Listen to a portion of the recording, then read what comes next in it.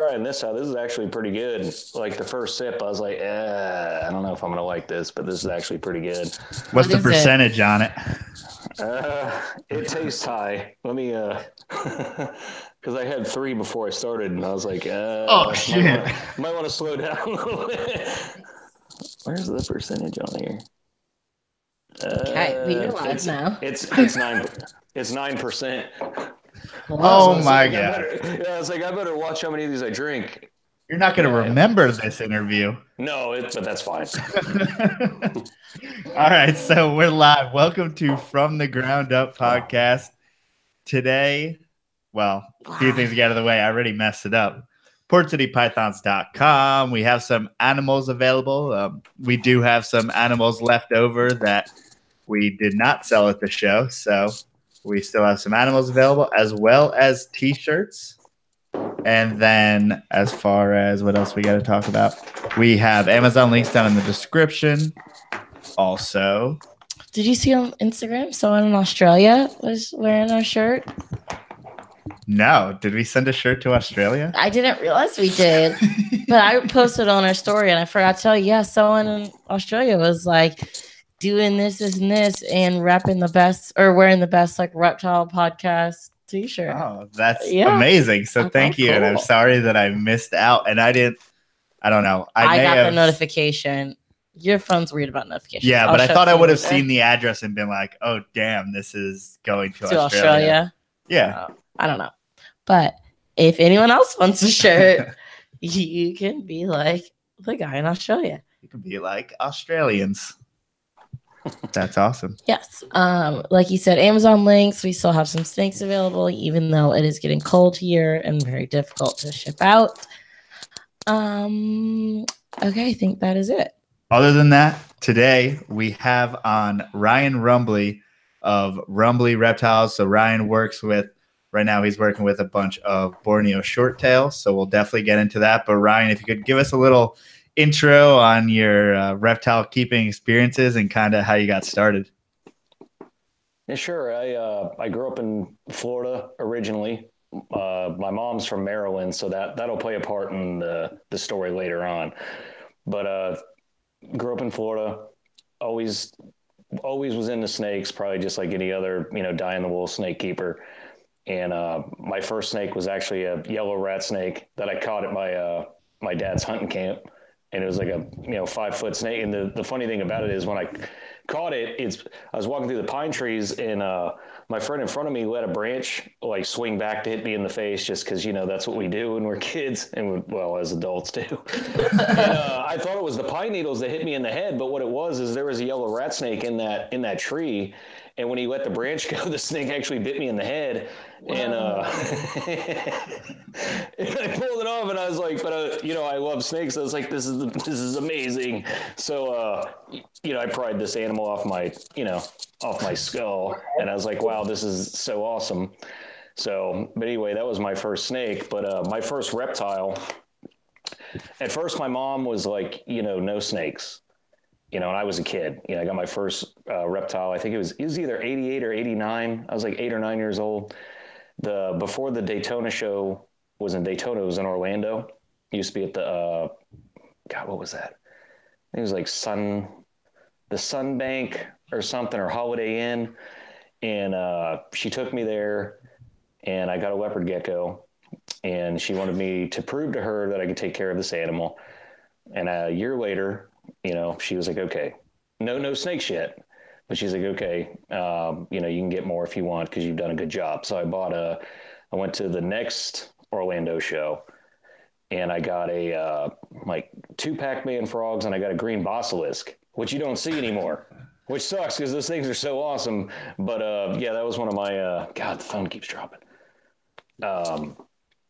So I got a green bottom, like my first reptile. It's funny, you don't see those anymore, and probably most newer keepers would be like, "What the hell is that?" It's not exactly the best. Across the water. There you go. It's not exactly the best 10-gallon tank type of pet, but I think everyone kept them in those back then. Well, yeah, and what was awesome is like I had it ended up being a male, which was even cooler because it had the big sail on the back and the big headpiece coming off the back of the head, and I kept it in like a 50-gallon tank, but I had like, tree limbs and all kinds of stuff in there. And what I used to do is I had a crock bowl, and even then I fed it a varied diet, just as a kid, because I used to read, and I still do as an adult. Like I read constantly about stuff because I want to know like everything I possibly could. So I was varying the diet, but what I'd do is I'd go down to the bait store, and I'd get minnows, and I put minnows in its water bowl, and I put one of its like wooden perches like towards like right above the water bowl. This thing would like climb up to the top and actually dive head first into it, and like it would sit there like motionless, and then like when a minnow got like run underneath it, it would snatch it up, and I thought that was the coolest thing. But I wasn't actually allowed to keep snakes until I was 11, and that's when I brought the yellow rat snake home. And my mom saw I was taking good care of these lizards and the frogs. And she's like, okay. And she's like, but I was always obsessed with Burmese pythons back then. And she's like, nothing over 9 foot. So she let me keep the yellow rat snake. Went to the Daytona show in 91, or no, it was still Orlando. And I got a boa, a carpet python, and a ball python. Wow. And it's funny because like the coastal carpet I bought was a Queensland coastal. I think I got it from Tom Crutchfield, but and it's funny because I actually bred that snake later on when I was 17. But it's cool how like just eventually she let me have snakes. But that's how I got it took a while. And I actually did bring Burmese into the house later on when I was 14. And that was still a rule. Don't bring anything big in. You were giving her a run for her money. She was trying to be nice. Yeah. I mean, she's like, don't bring them in. But like, I always did so well with them that she just was like, okay, well, I trust you. And, so even when I brought the Burms home, I mean, she was pissed, but she was like, all right, well, I'm going to see how it goes. Because, back then and still like today, they talked about, everybody thought Burmese pythons are like 18, 19, 20 foot. And like most of them, a big female, like most of them are 13 or 14 feet. That's still a really big snake. But, I've seen, I don't even know how many Burms over the years. And I think I've seen one legit almost 19 footer. And that's that's seeing tons.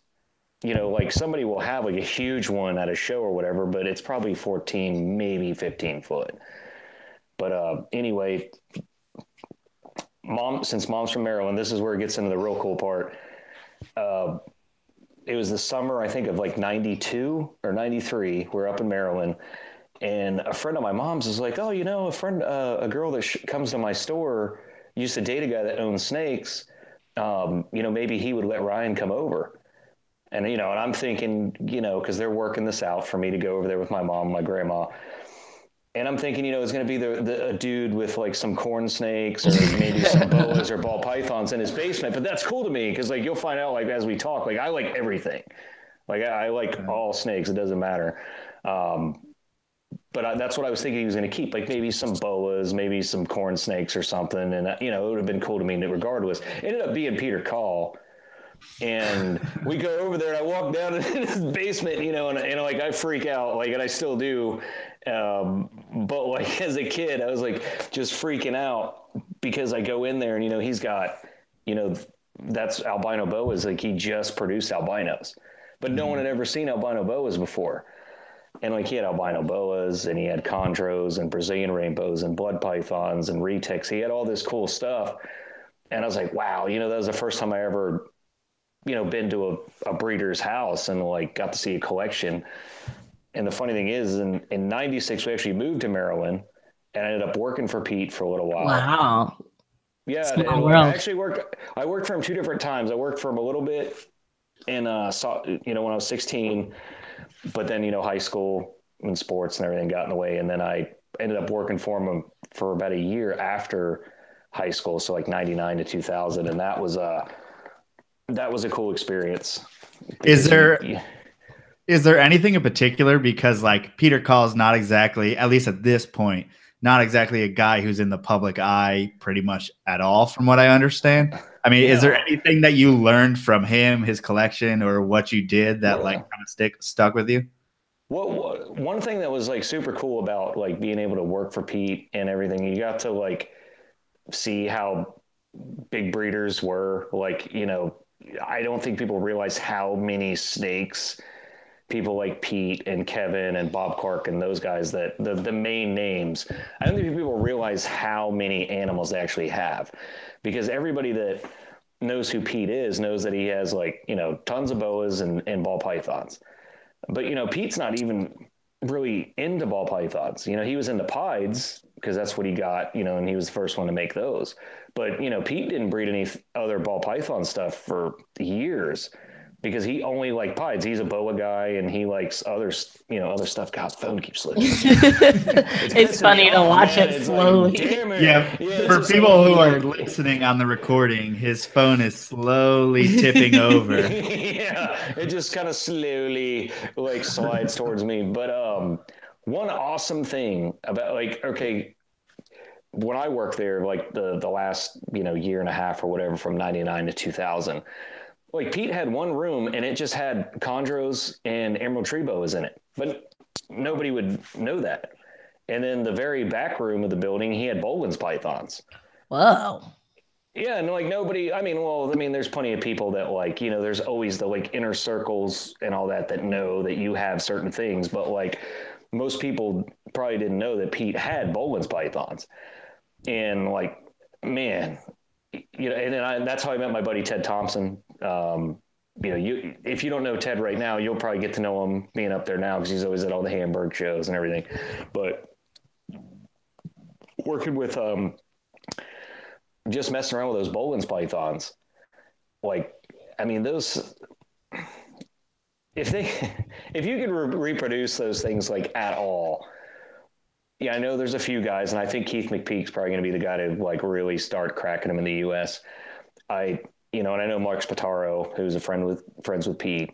I know he's reproduced them, but it's like, man, if those could start being reproduced at any, just even a couple clutches a year, because like anybody that has ever handled like a Bolin's, like an adult, they're amazing. They're like a giant jungle carpet, but chill. They won't tear your face off. But like Bolins are just so chill, but and they're huge. I don't know what his biggest one was. It was probably like 8 foot, 8.5. I'm a bad judge of like how big snakes are, but it's probably an 8-footer, and her head was as big as your hand. And it just like, and it being super chill and like iridescent, it's that black and white, black and yellow is just, man, that's a snake that like maybe in the retirement years, man, I might give it hopefully by then people are breeding them, and reproducing them, but I wouldn't mind giving a crack at those. Yeah, either way, that's kind of an animal that you invest for the love of the animal. And if absolutely. you ever, it would be like almost, if it lets you breed, it would be like obviously an honor if it lets you breed it. Well, and you have like a really amazing snake funds account, because like I would totally go after a man, but I think now they're up to like almost $8,000 a pair, and I'm just like, I don't have that. And the thing is, we usually put money into snakes expecting a return. In Bolin's, you got to know that you're pretty much flushing that down the toilet most of the time. It's done. Yeah, you drop $8,000 on them, and it's pretty much, you really wanted that pair of Bolin's pythons. That's pretty much it. But I don't know. It was I learned a lot about. I mainly worked with the boas when I worked for Pete, and that was a lot of fun because I was always into. It's kind of funny. Like I started off with bigger snakes, and then even though I do have a lot of Borneos and stuff, but I worked my way down to smaller stuff. Because like now, even though I have like 2 retics and and a berm and a couple boas, it's like when I handle like a really big snake, I'm like, why the fuck do I still have these? These are such a pain in the ass. Like I don't know how Ivory does it. Like with all those retics, like I do not want any part of that. That oh my god, they're such a pain in the ass. Like those big snakes, I just want no. And I bought the white motley that Melissa was holding at the Arlington show. when you were like, oh, you're talking about it. She's like, oh, we're not buying this. I actually bought that snake, and I named her Sugar, which I don't really name my snakes, but she has a name. And she's actually awesome, but she's 8 foot already. And I don't, and I that's don't why we her. didn't buy them. Yeah, and I don't pound her. I don't pound any of my snakes with food. She just like grew like a weed. And I couldn't imagine if I fed her like, like a hardcore retic breeder, like just pounding them with food. I couldn't imagine how big she'd be right now. Yeah, we probably saw her. I mean, last NERBC, maybe it was 8 months ago. It was like, a baby, maybe 2.5 feet or something. Mm-hmm.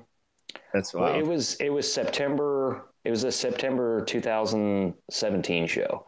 Oh shit! So it's actually been just over a year. Yeah.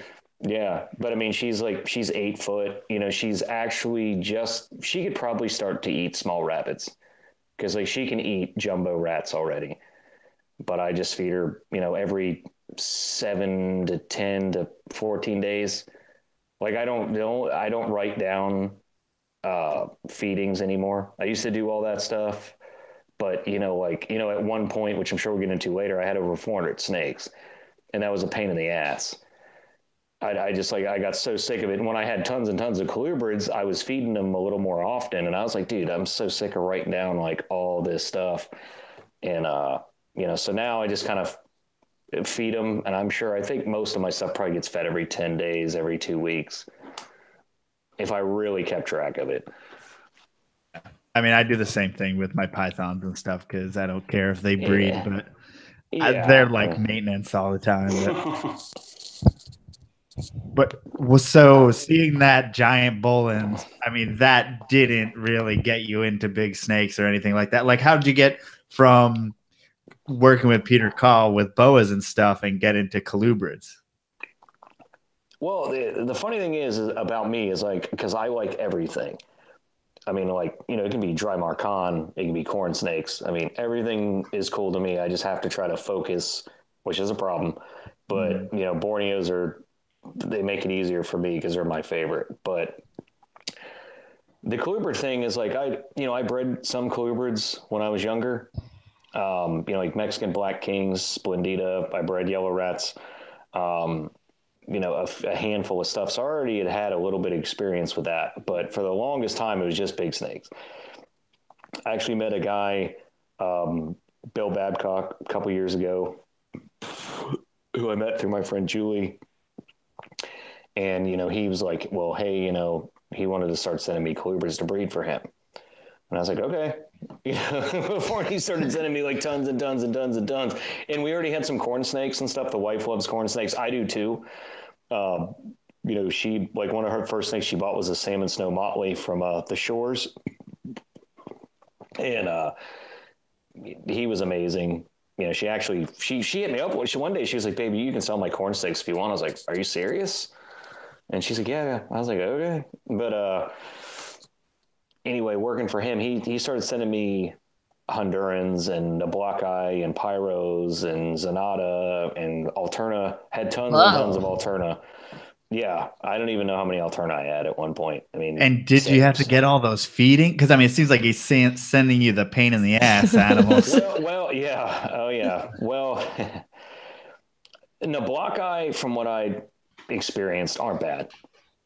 As far as like a Mountain King, they're not too bad. Usually, if they don't take frozen, usually you can get them on live. Every now and then, you'll have a picky one, but they're not too bad. Pyros, all the ones I got were already established. Now, when I hatched Pyros, I actually got lucky. I did the boiling, the pinky trick, frozen thawed ones. People listening, not live. And it was Leah Williams who actually told me to do that because I was like, what? She's like, boil the pinkies. I was like, that sounds stupid. Like, why would I do that? And why would it work? But it did. And it actually worked with some of the Alterna. But, he sent me a group of adults that he already had, Alterna-wise. And then he bought some other adults when they'd pop up. And then, I think the only ones I got that he actually got a bunch of those long blotches. Remember when you had Jason Nelson, right? Yeah. He had Jason Nelson on, and he's talking about those long blotch Alterna. Yep. Bill bought I think 12 of those. And some, yeah, I know. It was tons. Like they never came at like ones or twos. It was like a dozen or 18. Where was he finding all these? I don't even know anyone who has Oh such my a God. large. Well, this was a couple years ago. Before the Chinese like really started dipping into the colubrid market. Gotcha. Because like I think they take half of our animals, at least. From talking to Jason, it seems like just an outrageous number of animals. Like, it's insane. At least half, yeah. It used to be the Japanese with everything, and they still do. God, this is gonna piss me off. It used to be the Japanese that would like come and you just open up a briefcase at a show and be like, I'll buy your whole table. Of course, everybody's gonna be like, okay, because Right? it's not even wholesale. Like Brett Baumgartner, he sold like his whole table at Daytona once, like on a Saturday. Like it opened up, and I don't remember what Japanese guys it was, but they just walked up and they bought his entire table of hognose. And I'm like, God, why can't that happen to me? Right? That would be amazing. I was like, yes, take them all, paper or plastic. Oh my God, because they don't like, and it's not wholesale. They'll just, you give them a little bit of a deal, but like from what I've seen with those deals working for like Pete in particular, you cut them a little bit of a deal because they're buying thousands and thousands of dollars, but they're not paying wholesale. As it's just a different market over there. There's so much less supply. Oh, it's insane. So. Yeah, but they're just like, man, like now it's nuts. Like I've been buying some colubrids, here and there, just a half, because I have to have at least a few colubrids. I can't be colubrid-less. I always have some. Well, I always have some Holbrooki and Obsoletus, the black rats and the speckleds, but they're local. Every now and then somebody will give me a Caligaster and I'll be like, oh yeah, sweet. And I'll be geeking out over, a regular prairie king someone found in the bushes, but like, I think it's awesome. But back when he was sending me all that, like the Chinese weren't really dipping into the colubrid market. So they still weren't easy to find, but, and then building the rapport with the breeder, guys like Richard Shreve and, Jonel Lopez and those guys, like when you talk to them, and like, and they know you're serious and you're going to get them, they want to keep these snakes in the U.S. They're going to make their sales, but like, if they have a U.S. breeder that's going to, buy, a dozen or more or whatever, most U.S. breeders, they'd love to keep them around because like the ball python thing, I think the reason a lot of non-ball python people, why it comes off on hate is, because that's like when you go to a show, that's mostly what you see. I think most snake people if you really ask them, like I think most of them would actually, they would say they really like ball pythons, but the problem is like people like me is I like them a lot, but like I don't like when I go to a show, especially, that I've been in this so long, it sucks because I go to a show and I remember how awesome they were back when they had like, a plethora of species and you see like everything. That's when it sucks. And, even looking for simple stuff like colubrids now, oh my God, you can't find freaking colubrids at a show. And that's nuts.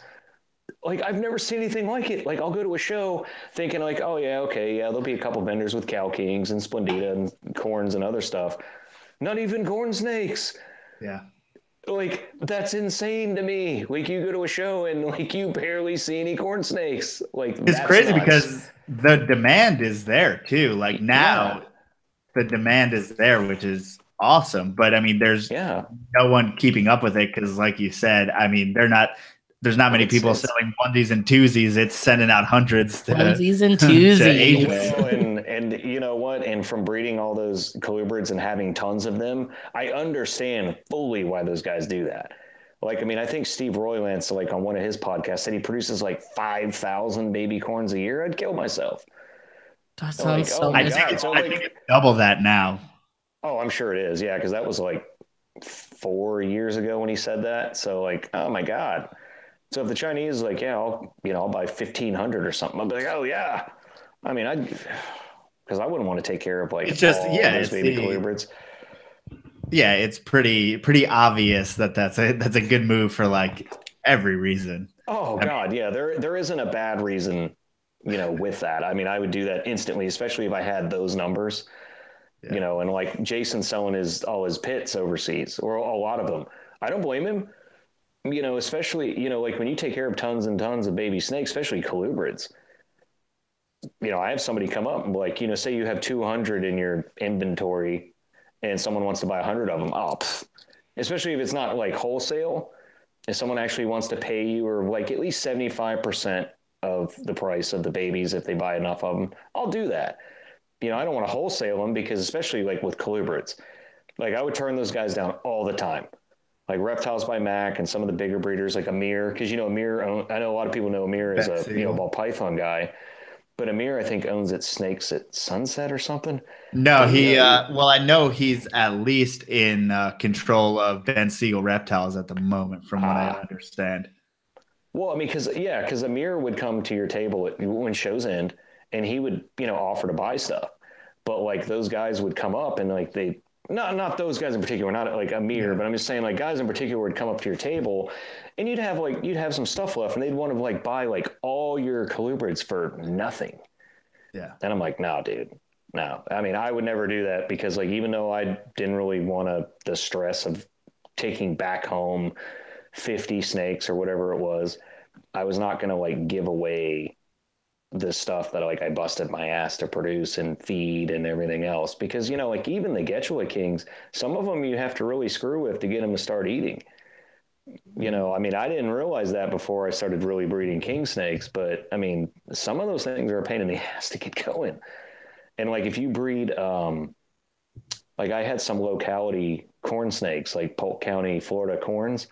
When I hatched those guys out, and most of the baby corn snakes I'd hatched out over the years didn't give me many problems.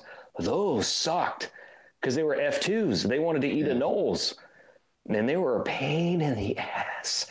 But like I sold those so fast, because I had, proof that they, where they came from and everything else. And I mean, and they were amazing. I'm trying to remember which one it was. I think it was the male, almost looked like a blood red, almost like a poor man's blood red. But I mean, like he was just wild caught, Polk County, Florida corn snake, and people love that. I mean, if you go on Morph Market right now and you try to look for normal anything, even ball pythons, boas, retics, anything, I mean, there'll be like 10. Yeah. It's insane. This may be a naive question, but why is the Asian market only interested in colubrids? Well, I can tell you this because my military background, like I've been to Japan and Korea, is a lot of those people live in apartments. And because the government actually has a sanction to where they can only build up, so much because they're trying to keep, their resources, like their natural resources. So a lot of those people live in apartments. So if I was to guess, the main reason they do colubrids and ball pythons, smaller stuff, is because of the space. And that would just be my guess. Because like you see the endos, like the Thailand and Malaysians and all those, that are catching, like they have like bloods and retics and berms, but that's what they have. And they're not constricted the same way. What I've just noticed from at least Korea and Japan, and I'm sure China's the same way because of how populated they are. I'm sure most of them live in apartments too. So, I mean, because you could fit, like 100 colubrids along one wall, depending on how big it is, if you keep them in like 32 quarts or so. Now, when you were breeding colubrids in numbers, were you in Texas? No. I've actually never been in Texas. I'm in Arkansas. Oh, shit. Then how are you always hanging out around Texas? It's only a 5-hour drive, man. Only 5-hour drive. Yeah. I mean, for the big show, I would drive down to Texas twice a year for Inter BC. I'm not driving down for Repticon, Dallas or some crap. I like every now and then I'll vend a smaller show, but like I usually don't because like it's probably why I never really had a reptile business because I just people ask me the stupidest shit and it's so hard for me not to be a dick and then like I mean not like a dick but like sarcastic because you know what they say at those shows I mean, you meet tons of great people, but like you have the ones that come up and they just say the random stuff, and you're just like, all right, dude. Speaking of Texas, someone named Carpet Cartel said, "Boo! Who the fuck is this?" Oh. Also, some little Hobbit man said, "Fuck Dan Magano." Oh, well, that's true. I mean, fuck Dan Magano, but like whoever Carpet Cartel is, I mean, I don't really hang out with fruit fly breeders. So that's what I heard. He's the fruit fly cartel. Yeah. So did you? I mean, even in Arkansas, breeding all those colubrids, I mean, it was a pain in the ass for us in Texas to get, brumation down and everything. So, like, what were you doing for that in a warmer climate? I would, before I turned my garage into the actual snake room, I'd put them out there in November. And whatever the temperatures got is whatever they got. I would take the big giant black contractor trash bags, and I'd cover the front of the rack. And then, and I learned that just by, looking what other guys would do. A lot of them will cover them with thick blankets or trash bags, something like that, just to, because the darkness, in my opinion, plays a big role, just like the temperature. And besides the Hondurans and like the Getchula Kings, like the Floridas and the Easterns, the Easterns, and then the Hondurans, like I actually had the heat on. Well, I would turn the heat on depending on how cold it was, but I'd only set it to like 65 because sometimes it would get 20 degrees out there. And I would actually brumate young Mountain Kings and Alterna too. Because I didn't do that with like Cow Kings and stuff like that, but I did it with like that other stuff. And a lot of times I put them out there and they hadn't even fed, and I would brumate them. But then as soon as they came out of brumation, they were starving. They're ready to go. Like, you know what? A pinky looks good now, doesn't it, fucker? So yeah, you're gonna eat now. But I mean, snakes are tough, especially our North American stuff.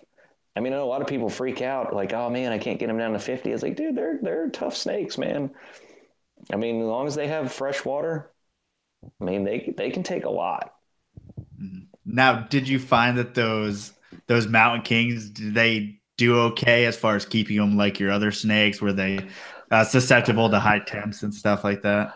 Yeah. That's one thing with them is because I had 2 rooms. Well, actually, I had several because I had them in the dining room and shit. And like, oh yeah, the wife loved that. Because I had Gauge Eye too, the black milks before they were $1 bazillion. And I had them in the dining room. And then in my other dining room, I had Asian rats. That's where I kept all my porphyratia and mandarins and stuff. But in the main colubrid room where I kept like all the Getchula Kings and all that other stuff, is I put all that, all like the Nablockeye and the Pyros and the Zanata and all that. I put even, not so much the gray bands. I mean, they're super tough snakes. I would put them towards the bottom. So they were usually 77 to 80 ambient, but like I never let that room go over 80 degrees ever. And I just put those certain snakes lower in the racks with no heat tape or anything. That's just the way I kept them. And then they did fine. The Asian rats, I didn't even, I had beauty snakes in another room, the Teniera. I had them in another room, but I kept them lower with no heat, just like the other colubrids. But like all the Asian rat snakes, the smaller stuff, Coxseye and Laticinctus and stuff, I kept them in that other dining room, and they never got over like 75 degrees because like those snakes, like heat will kill them. So, well, I mean, snakes in general, I mean, everybody worries about cold. Heat is what bothers me. Like even my pythons and stuff, I think my hot spots, even the non-short tails, it's like 86 degrees. Because I notice anytime especially like younger days and even, the last couple of years, if I gave any snake too hot of a hot spot, they never used it. They're looking for that mid 80s to low 80s temp. And that's it. I mean, they don't want to be roasting. I mean, unless it's like a gravid female or a snake that just ate, most of them are away from the heat. And that's all species, not just like short tails and stuff. They want to know part of it. And like the Asian rats in particular, man, or the mountain kings, you keep them too hot, I mean, you'll kill them quick.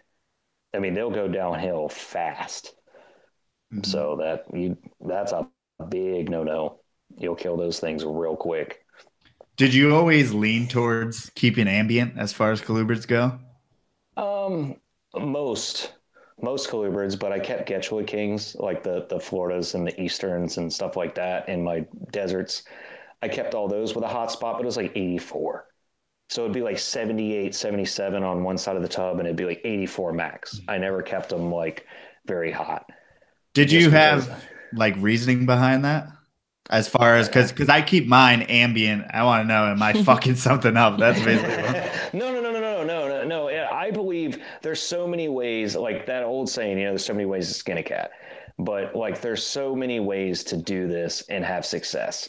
I mean, there's short tail keepers. Like I know that Keith, back in the day when Keith was doing short tails, and Keith's one of the godfathers of blood and short tail pythons. I mean, he did ambient, and that works great. But I'm just, for the most part, I'm more of the school of thought of I like to give snakes the choice. But I've kept plenty of stuff on ambient, and they did fine.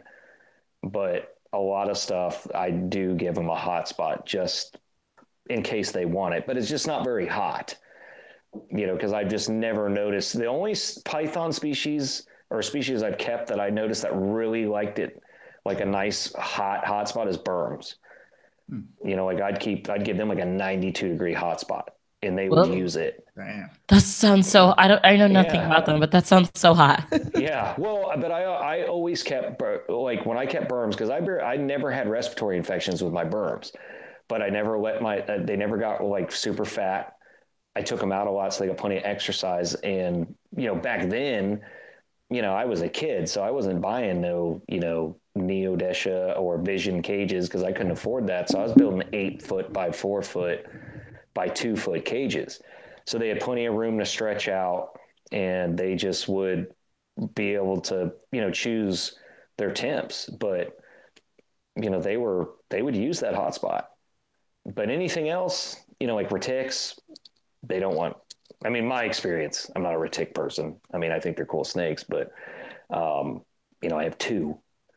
But I don't keep them super hot. I keep them like everything else, and they're fine. Now, with the berms in particular, I mean, I've heard so many stories about how easy they are to keep, but then again, how susceptible they are to things like respiratory and stuff like that. I think a lot of that is because they get too fat, and they get like no exercise, and that's because what I've noticed is a lot of big snake keepers. I'm sure you guys. We're catching your drift. Okay. Yeah, I don't really want to say it, because a lot of those guys are my friends, and I love those guys, and they're great people. But I think most of the herp world knows without me saying it. But anyway, a lot of those berms that get the respiratories, they're fat as shit. They're fat, and they're smashed in like a 6-foot by 3-foot cage. And their lung actually has the trachea is in the middle. So like, yeah, they might clear out one side, but I mean, they need to be able to stretch out and clear that lung out. Just like short tails. I mean, when they put, like, they're very vocal. I know you guys have Curtis.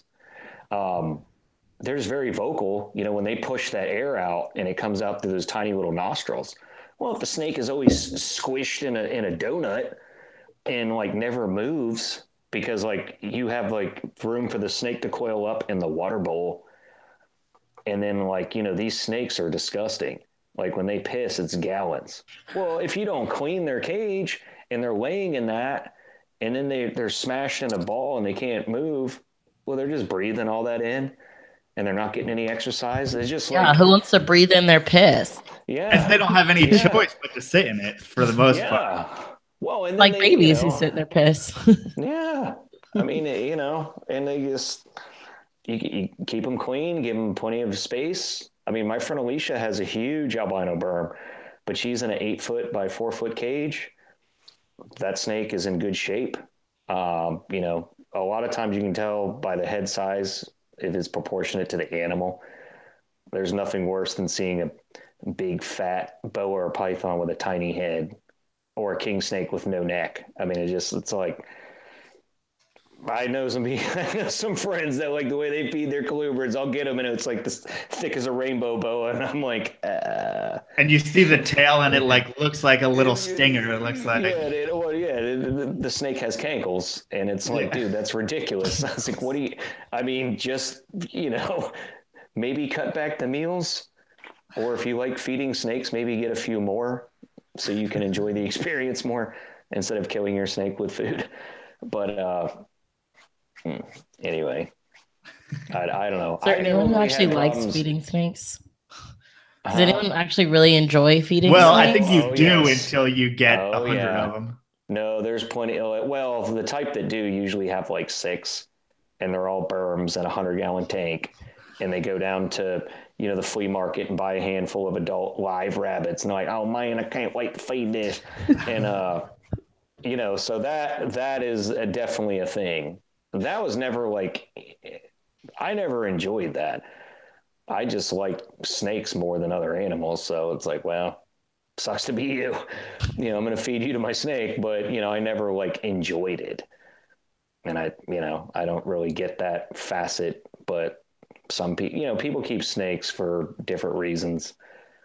That if you're a die-in-the-wool type, like me and Kara and just you can always tell, like a real true snake person. It's like, man, it's just I don't know. You guys know what I'm talking about. It's hard to explain, but you can tell when someone's like a hardcore, snake person. And I don't know. It's hard because you seem so pretentious sometimes. Because even at reptile shows, there's a lot of guys there, and there's really only like a handful of dudes who you're like, yeah, you're the real deal to a certain degree. And like, there's so many people who run businesses in air quotes. Are you bringing this up because of this weekend? Is that why you're bringing it up? No, it's totally fine. Let's do it, because I'll probably agree with. No, I'm not going to tell. I didn't know if that was in reference to that, or is that something else? That's part of it. But there's a lot of people in this hobby, and newer people don't know how to recognize that the real deal from not the real deal, if you know what I mean. So it's like, once you find people that you are on the same plane with, you automatically are like, oh yeah, we're on the same team. And it's like, absolutely, yeah. I mean, you're in the same. You're like, oh God, thank God, yeah, you can actually come over here. Thank you. Yeah, I mean, I actually wanted to print off like a bunch of the giant, like the biggest Facebook thumbs I could find, and like print it off to where the font takes up almost like the whole page. So when people say something dumb to me, I just hand them that sheet. I'm like, here you go, buddy. Like, that's cool. Because like I actually have, like, I found that I went on Google, I just typed in like Facebook thumb, and I found the biggest one I could, and I saved it. So like when I get a stupid email on Morph Market or whatever, like when somebody sends me like their zip code, I just email them back and it's a giant thumb. I mean, I'm 38, man. Like, I don't give a fuck. If you just send me the zip code, like, you obviously don't care that much about this animal. So I would rather piss you off and you hate me than sell you my snake that you're either going to sell a year later or kill. So I would rather just send you a giant thumb. Someone came up to me this weekend and said, "What's your special?" And I was like, I looked at the list. I didn't know what that meant. No, that's not what he said. He said, "What's the best you can do?" No, he said something about a special first, and then I'm like, "What do you mean?" He's like, "What's the best you can do on this?" And Joe was well, I wrote that shit in Sharpie, bitch. So it's like, not. That's the best I can do. Like that. Don't start the conversation off that way. Like, don't come up and the first thing you say is, "What's the best you can do?" My wife, because we've been together going on 6 years, and like she knows me so well. And like when we're at a show and those kind of people come up, she'll look at me and I'll kind of look at her in the corner of my. She'll be like, "No, please don't." And I'm like, "Come on!" And she's like, "No." It's like, okay. And it was a vendor. It wasn't like it was someone walking around the show. It was a vendor. No, those are the worst ones. They'll come up to you and like, because they're a vendor. I breed, ball pythons or retics. What Probably do you fucking do? But like, oh, I breed retics. Like, oh, that's fabulous. Okay. Yeah, it was just very frustrating. Yeah, I mean, and you know what? As time goes on, because like when you guys, like, trust me, like when you get closer to 40, if you've been breeding snakes, like if you keep breeding this and doing this year after year after year after year, you're gonna be such a dick. The fucks given are so less. There's none. There's none. I mean, like my favorite people that come to my table is a super passionate and excited kid. I love a super, just like super excited child that like knows, like they've done research and look at it. And I was like, wow, you're smarter than this handful of fucking retards that are over here, and then like, and if they want to hold the snake, I will let that kid hold that snake. And I would literally let that kid hold the snake. And if some, dumbass adult comes up and be like, hey, Mike, can I hold it? I'd be like, no, it's good. It's going back in. Right in their face. I don't care. Yeah, and I think that's good, though, because you're obviously displaying a balance. Because we all, at least coming up, you're trying to talk to someone, and they're so callous that they're turned off to pretty much anyone asking them anything. The one group that I'm never mean to is children, because I remember when I was a kid and how excited I would to go to Eugene Bassett's or Pete Kahl's before I even knew Pete, and like those guys' tables, and have them talk to me, Tom Crutchfield, like those guys talk to me, and kind of nurture like my passion, my love, that meant the world to me. So like when I see a kid like come up like that, and if they say scientific name, oh, it's over. I'll give that kid that fucking snake. I will give that kid that snake. I'd be like, did you just call that an Alterna? Oh, kid, pick whichever one you want, man. You can have it. I would give that child that snake. I mean, like there was a kid that came up to me, and it was an Oklahoma show, and he wanted this particular corn. I don't remember what it was. It was like $60. He had like $15, but he was wearing a Pantera shirt, and he was actually pretty cool. I was like, here you go, kid. And he was like, for real, man? I was like, yeah, just take it. I don't give a shit. And he was like, all right. And then like some adult was standing there. He's like, oh man, you give shit away? I was like, nope, just to that kid right there. And the guy looked at me kind of pissed. Whatever, man. If you want one, $60, I'll give it to that kid though. The kid was cool. That's just, because like you'll remember that. In life, you remember the things you remember the most. It's not the common day stuff. It's, what was really awesome and what really sucked. That's usually what you remember. And if like you're really into snakes or you're getting into them, and like some, adult vendor either cut you a big deal or, gave you an animal that you were really geeking out over, man, that means a lot. So, and I that's think why I do it. I was just talking to someone in the chat, and they asked us how we thought about the show. And I was telling them one of the great things being corn snake breeders is that we get to connect with so many kids. Mm-hmm. I mean, would you say at least half the people who came to the table were kids, if not 3/4? And I mentioned like we're one of the only people who could confidently tell the truth and sell a good pet to a very young kid, because just corn snakes are, Absolutely, man. That's one of the coolest things about like you guys breeding corns, and when you start breeding the other colubrids too, you get such a varied audience of people, and the kids coming up, especially because a lot of those the kid can actually afford. That's one thing. Another thing with ball pythons, it's not a bad thing. It's just what you see. Well, when you go to a show to buy a snake and everything is $500 fucking dollars, well, good God, man. When I was a kid, I couldn't afford that. Bob Cork was, he handed me a tiger retic to hold, and I think I was like 15, and he was like, and I was holding it and enjoying it or whatever, and he, he told me it's like $500. I was like, I can't buy that snake. But he I guess he thought he was gonna, and he would have sold it to me. Which 15-year-old tiger retic's an amazing purchase, but I didn't go that route. So, yeah, that that's what kind of would suck also with breeding like huge animals is like, who do you, what, 25% of your clientele actually should be buying that snake? More than likely. Yeah. More than likely. I mean, and males, because even male retics, I mean, they get to breeder size, they can be pretty big. They could also be temperamental, which is yeah, that's what I'm talking about, like the old chainsaw slashing bite or whatever. I mean, but okay, like snake people like me, I'm not a retic person, but I'm a snake person, and I've handled snakes forever. So like having a couple retics is no big deal to me, and understanding snake body language. But like if you never had one, and you don't listen to someone like Ryan telling you what to do, because like out of all the snakes that Ryan sells to people, I mean, there's probably a handful like myself and a few others that are going to listen to what he's saying and do what he's suggesting. Keep him in a routine. I'd listen to him. Look at his Facebook. I'd fucking listen to him. Well, that's actually amazing. I love that. I mean, the main reason that I love Ryan so much is because he's a dick.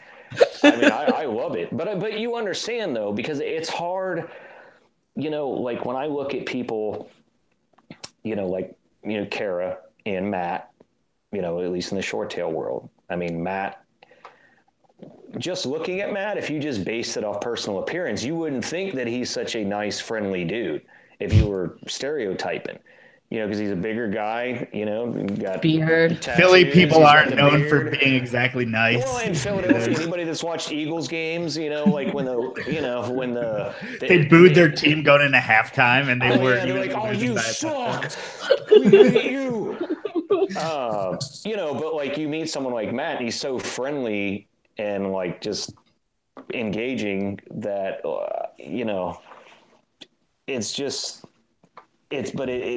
like I have so much respect for that. And like Kara interacts with people so well because like I want to be able to do that. And I tell myself so much, it's like, man, just, because it's not that I think I'm better than anybody. I just don't want to listen to your bullshit. So like, I just don't have much patience with that crap. Yeah. And, and I'm just, I don't know, man. If you say something dumb, it's kind of like we're in a racquetball court. And I'm like, okay, so I kind of, get it back to you, And I mean, because like Joe, you're ex-military, right? Yeah.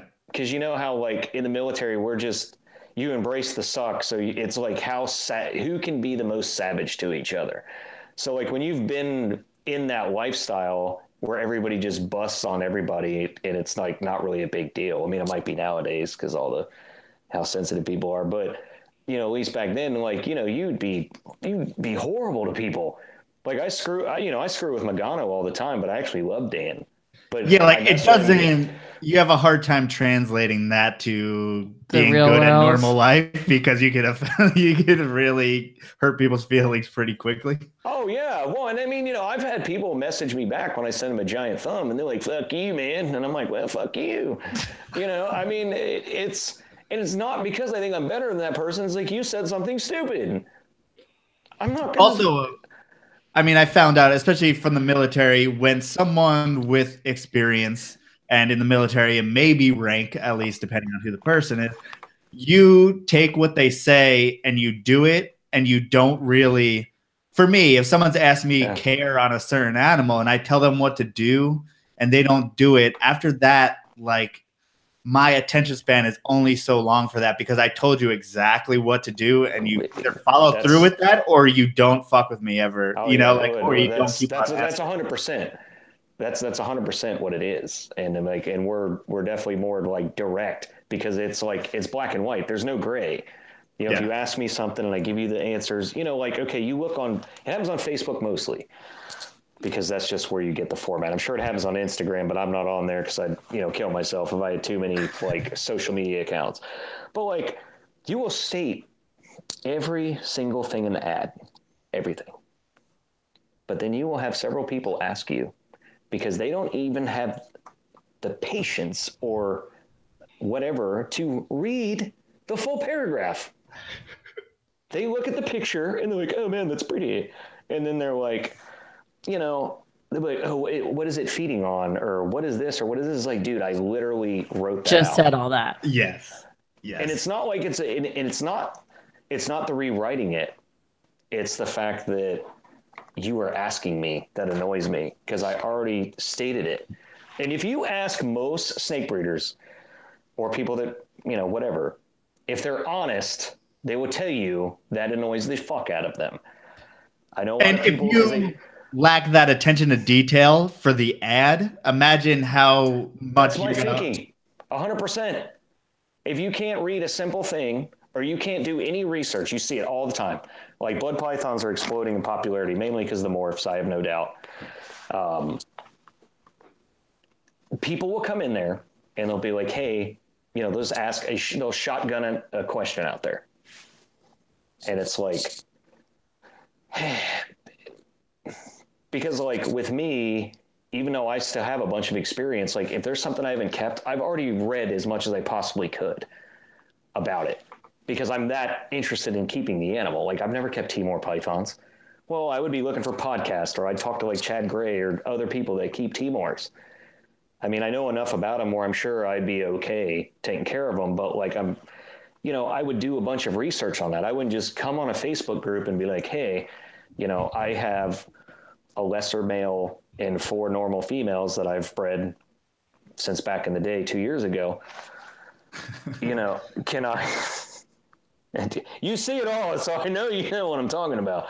It's but they'll just ask, and you know what? That's fine. Okay, at least you're asking. But like, I'm like, God, man, did you even try to like find anything yourself? Yeah, sometimes you just gotta send them the old google.com link and just so they know where to get it. Well, and what most of the people do, especially in blood pythons, because Kara put all that effort into writing all that down.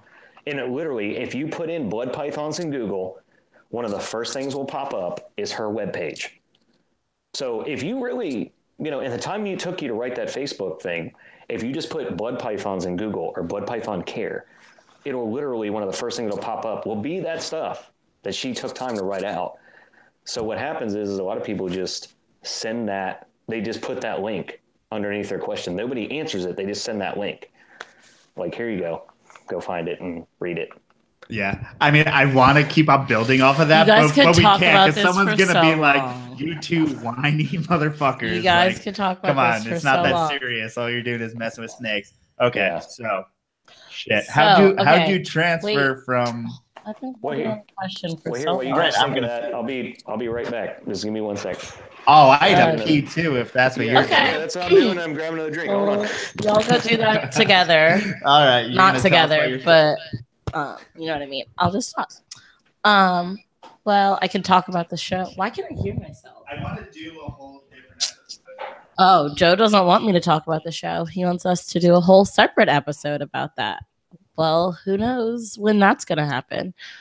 But I can give you just a quick little snippet. We did the show. It was pretty good. We brought about 30 snakes and sold a good percentage of it. But the best thing about the show was just like talking to people and meeting people that had listened to the podcast and who'd watched the YouTube videos, and even some people who'd bought snakes from us in the past. So all of that was really what made it, such a good experience. And the suckiest thing about it, honestly, was that we want to do more, but we unfortunately don't have enough supply to continue doing more. At least at this local show, the next one isn't till February, and we don't have enough to still have a significant portion by February. But I really do like doing the shows, and since the show we've kind of been going back and forth, like how many would we need to produce to like consistently do shows? You guys are true champions. I don't want to give it up. Can we split? No. Yeah, she's cozy. So what was your question? Okay, well, so you're in Arkansas now. Mm-hmm. Where all do you do shows? I haven't done a show in a while, but like I'll do Arlington. Usually I'll vend with my friends at Snake Eyes Exotics, Matt and Anya Littlefield. They mainly breed ball pythons, but they do Angolans, and they have some hognose that every now and then they produce some albino condas and stuff like that. So when I do Arlington, I'll do Arlington usually with them. I have split a table before with my friends Noble Reptiles, which are in Oklahoma now. but I've done Oklahoma shows, which are, God, what are those called? Like cold-blooded expos or something like that. Those are actually really good usually. Yeah. I've always done well with those Oklahoma shows, yeah. And then every now and then I'll do Repticon in South Haven, Mississippi. You know, I mean, I usually do pretty good at those, but like it's more for entertainment for me. That's exactly where my brain went. It's like, interesting individuals at that show. It is fabulous. I mean, I get so much entertainment out of that show because the people that come up and like ask you stuff, it's fantastic for someone like me. Like I love it to death. Just for that. You'd probably be best off selling deep fried Twinkies or something at that show. Absolutely. Oh man, you'd make a killing. Just like, well, look what Ivory's selling in Texas. He's selling salsa. Nobody cares about the blood pythons and the retics. They want to buy the salsa. Give a shit about the, albino citron or whatever the fuck it is. They want the salsa. Yeah. So, but we like food in the South. There's nothing wrong with that. Oh, I know. Trust me. So how did you end up in Arkansas? The military. Before I got off active duty, this was my last duty station. And then I'm in the Guard now, but most of my time was active duty. But I found a good civilian job, and then I went in the Guard so I could still get my benefits. And I didn't want to throw away all those years. So I just stayed here, and I really like it here because it's just so slow and chill that I like it. And it just works out. It just works out good for me. I like it. I just like the slow moving kind of thing. I mean, I would love going to Texas. Like that was a fun weekend, but I was so glad to come home afterwards. This is pretty slow. Well, I mean, it was mainly like the traffic that would drive me insane. Oh, true. Dallas isn't. Yeah, Dallas is crazy. That's what I mean by crazy. Like I would if I lived in Texas and had to go to work in that Arlington, Fort Worth, Dallas area. I mean, I swear to God, I'd jump out of my car and just somebody run over me. Because that, well, I mean, because okay, so you have the southern retardation of not being able to drive mixed with 5 lanes of traffic. So when you put that together, that's a bad combination. Well, yeah, everyone's like, hey, you go. No, you go. No, you go. Well, that's the thing about, you live on the East Coast and when you live up north, because I learned to drive in Maryland. Okay, someone might cut you off, but they're driving so fast that, they might cut you off, but they're out of the way. So you'll be like, well, never mind. All right, that's cool. In the South, you just be like, oh, man, let's go get some barbecue. And they'll cut you off and almost hit you. But then they'll get in the fast lane. So they'll cut you off, but they'll drive the speed limit. It's all those other lanes are for that. Get out of the left lane. So anyway, See, I love Dallas traffic-wise. The speed limit was 70 in the city. All right, enough about traffic, and guys. Everyone. Awesome. Yeah. Hey, so you want to talk about traffic? So how'd you switch from? I mean, mostly colubrids. How'd you get into Borneos and short-tails in general? Well, the thing is even, back when I was a teenager, I got my first Borneos in 97 when I was 17. What were those animals like compared to now? I mean, they nowadays, just all of herpetoculture is we're spoiled because everything is there's so many things that are awesome. So I mean, personality wise, they weren't bad, but they were just dark, really dark. They weren't the stuff that I have now, or Frank or Kedge or Matt, that kind of stuff. I mean, you weren't seeing any of that. You might see stuff that maybe has some stripes. I think marbles were around in the late 90s, but you would see stuff like that. But personality wise, though, mine weren't bad.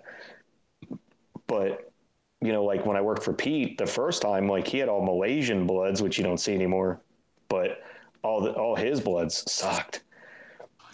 All those things sucked. And Malaysian bloods usually are pretty big too. And I hated dealing with those. He had one wall in his old place that was all It was Brazilian rainbows, Malaysian blood pythons, and I don't remember what else, but like I used to call that the wall of death. And like I would always do that room last, or not that room, that side of the room last, because I was like, I did not want to clean those cages. But and I mean the rainbows weren't too bad, but like, again, I'm sure if you actually ask someone to be honest, would you like to get bit by an adult Brazilian rainbow? Okay, I'm going to be honest with you. That bite sucks. It hurts. And I didn't think that it would hurt that much till I got bit by a big one. And I was like, God damn it. That hurt more than I thought. And I mean, because it feels like a Morelia bite. Like that. I didn't realize their teeth were so long. And, because they kind of got like that ball python size head ish. And, I didn't realize that their teeth would be that long. And when I got bit by one, I was like, okay. That's. That sucked. But anyway, I always had, it's like I had berms, boas, random like colubrids, like Floridas and Splendida mainly. But then I had like the random trio of Borneos. So I've always been into bloods and Borneos. It's just I went, when I first got off active duty and I started building my collection back up, I'd always been into carpets and, ball pythons and boas and stuff like that. So I got some of my old boas back that friends had been taking care of for me. So I had boas, and then I had some ball pythons, and then I had carpet pythons, and just the animals I had, I loved short tails, but like, I don't know. I just didn't have any again. Even back then they were kind of like a side thing. Like now how I have like a handful of cow kings and, Antaresia and stuff like that. I love those snakes, but I have like 5 Antaresia. I don't want any more. I mean, they're cool and I will breed them one day and they're neat snakes and I've always liked them, but I don't want any more. I mean, the only thing I might get is like a granite spotted female, but I have like a pair of spotteds and a trio of children's. That's fine. I don't want pygmies or anything like that. But, I don't know. Short tails is just kind of,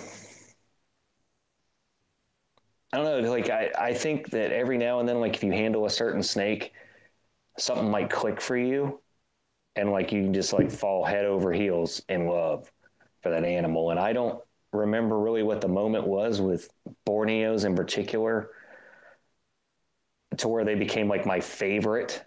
But I just know that like when you go to Bill's house for Carpet Fest, like my favorite snake is this big super stripe with the orange head, and he's got the sickness and all these amazing chondros, but I'm sitting here playing with the tan and, cream colored, Borneo, and everybody's geeking out over the black and blue speckled chondro, which that snake is amazing. That snake is amazing, but like, I don't know. It's just hard to explain. If you ever talk to Kara, like her defining moment is going on to VPI, and she was a hardcore, locality boa person, and going down to VPI and, Tracy handing her a beautiful big adult T positive blood that just, that's what did it for her. I mean, my wife, her favorite snake, now she loves corn snakes the most, and she likes chondros or whatever, but like she likes pinks and purples and all that. So like we had hypo striped lavender, lavender sun kissed. We had salmon snow motley and coral snow. We had all that stuff because they were pink and all this, and I was taking care of them. I used to call it like the Fruit Loop rack, because I'd be taking care of all my snakes, and then I'm going through this rack of like pink and purple corn snakes, and I'm like, God, can I get some oak teas in here or something? But oh God, I forgot where I was even going with that. Yeah, but I mean, from an outsider's perspective, me holding a blood python, a short tail, is like a giant slug. I don't understand it. It doesn't make any sense. It must just click for a certain person. Yeah, it doesn't make any sense. Well, I heard Dave Barker say it before, which doesn't really hold true with me because I like all snakes, but Dave said that people either like the short, thick-bodied snakes, or they like the long, skinny ones, which makes sense because like if you're a colubrid person, you're gonna like stuff like obviously colubrids, but then like when you go into pythons, like your collection doesn't surprise me at all. The fact that All like no, like Yeah. because of you Yeah, guys 'cause it's mainly the have lean. colubrids, right? And then like, but your pythons, besides like the Morelia, as like you guys have liasis. That doesn't surprise me at all, and Antaresia because And I those want snakes, Antaresia, yeah. yeah, and they're similar because they're similar, to colubrids. So the fact that you guys And have I the want rosy fuscus boas because those are just colubrids too. I mean, let's be and honest. well, what's funny about that is that people, like so many people are like, oh, rosy boas are so chill. Like, rosy boas are Nah. dicks, first of all. And like one thing I'll tell you, if you do end up getting those, if you don't already know, when you feed them, don't have the water bowl in there because those boas, for some reason, I think just because it doesn't ever rain where they're at, they will gorge themselves on water. So if you leave the water bowl in there all the time, they'll gorge themselves on that water, and then when they eat, it'll make them regurge. Really? I found that out the hard way because like I didn't know that. I've always had like a token rosy boa. But I found that out when I had my whitewater albinos. Is like, a couple of them would puke, and I'm like, dude, what the hell's going on? And I finally started asking, and they're like, do you have the water bowl in there all the time? And I was like, yeah, I didn't, I didn't think anything of it. I was like, yeah. yeah, I mean, hydration, water, and they're like, well, if you keep it in there all the time, they'll gorge themselves on water and they'll regurge. I was like, oh, okay. Only with those? So, that I know of with, I guess when I was paying attention. It seemed that my albinos regurged. I always had like a random, like San Gabriel Mountain, or I always had just like the random gray and orange rosy boa as a pet. And I know that mine that I had forever, she never regurged. And when I had a male, he did just like the colubrid thing. Even though I didn't brumate him, when he got into the winter months, he went off food. Just like he just went dormant. So they're awesome snakes, man. I think you guys would like really, if you got into those, you'd really enjoy them. And I mean, you want to talk about hardcore locality, longitude, latitude. Where did you find that, fucking snake? Rosy boas are just right there with Alterna. You got Sanderson, Texas, and if it's on that side of the road, it's West Sanderson. If it's on that side of the road, it's East Sanderson. If you breed them together, you're a demon. See, I hate that stuff. And that you can get any of the off. looks from like you can get different looks from different localities, but one that mile marker shit really bugs me. It's insane. I had a trio of Christmas Mountain, because I'm sure you guys know like how they have the Blair's phase and then the Alterna phase, but then some of the Alterna phase have like the crazy like granites speckles all in them. Well, I had a trio of Christmas Mountains that were like that. I got 2 clutches from them, and like I got a handful of banded animals. And it's like, okay. And I'd show people, and then be like, well, why are those like this, and why are these like this? I was like, I don't freaking know, dude. The shit happens, and I bred 2 speckled. Yeah, here's what they look like. Go through my phone. Like, there's mom, there's dad. They're both speckled. Here's a banded one. I don't know. And they're like, well, is it a morph? I'm like, no, it's not a fucking morph. It's a variant of the snake. I was like, right. It's $75. You want to know? No, I'm just kidding. Like, I actually really do care. It's just like with that kind of stuff, I'm like, it just happens. It's a natural variant. So it's just the way it is. I mean, there's no really other way to explain it. I mean, it's banded. I don't know, dude. Well, then no one knows, and that's what attracts you to the fucking Borneos too. Well, and what the thing with them is, like, I think a certain way with Borneos, and I would think that probably a lot of people probably wouldn't agree with how I think with them, but like I read, you can't really find polygenics. God, it's really. I'm actually getting used to it now. I'm just like, fuck it. Like Borneos are kind of like the crested geckos of pythons, and you can't really find polygenic reading in snakes. So I read about polygenics in plants and humans and other stuff, and because polygenics it just works really nuts, and like when you really dive into it and read into it, I think a lot of the reason that people will think that Borneos will be like a recessive or whatever is like, if you really look at polygenics, like the gene can float around in there, but if it's not bred to like the right thing or whatever, it's not going to pop out. Well, it's explained right there in polygenic reading. I'm one of the guys that believe that the only Borneo mutation that I believe that's not polygenic is like, the T positive or sunset now that the ball guy has it. But, T positives are recessive. I think like super stripe stuff and like stuff like that is more of a incomplete dominant, I guess. But I would think just about any other Borneo mutation is apologenic. And I actually believe that the gray Borneos, if you look at pictures that like the Indo guys post and like even the Indonesian Python book that Tracy wrote, her and Dave, you look at all the variants in the Borneos. Some of those look like Curtis. Some of those look like Borneos we have in our racks. When you start mixing them around, you're going to have random stuff pop out. But if you look at adults, okay, like I'll use like Dan's breedings in particular. Dan has a sideswipe male from Kara and Ryan that is named Spot On. Well, and that's Magano. Just I don't know what he has in his collection, so I don't even know what he keeps. I just know you guys talk shit about him. Oh yeah. I love Dan. I love fucking with Dan. It's like it's so much fun. Like the whole, like all those, like those funny pictures. The whole thing is because he posted a bunch of pictures of like himself and like on his page and then on the blood page, they looked like Sears portrait photos, like him holding a blood python, And I was like, oh no, I was like, I'm gonna fuck with him so bad. So I just went on Google and I typed in like Sears portrait photos, like the 80s or something.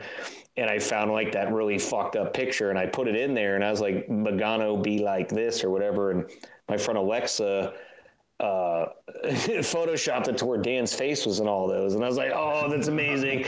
So for like the longest time I had it as like my cover photo and like my profile picture. And there's been different times where I've actually used a picture of Dan as my profile picture. And like I've had people message me, they're like, did anybody ever confuse you for Dan Magano? I was like, that is Dan Magano.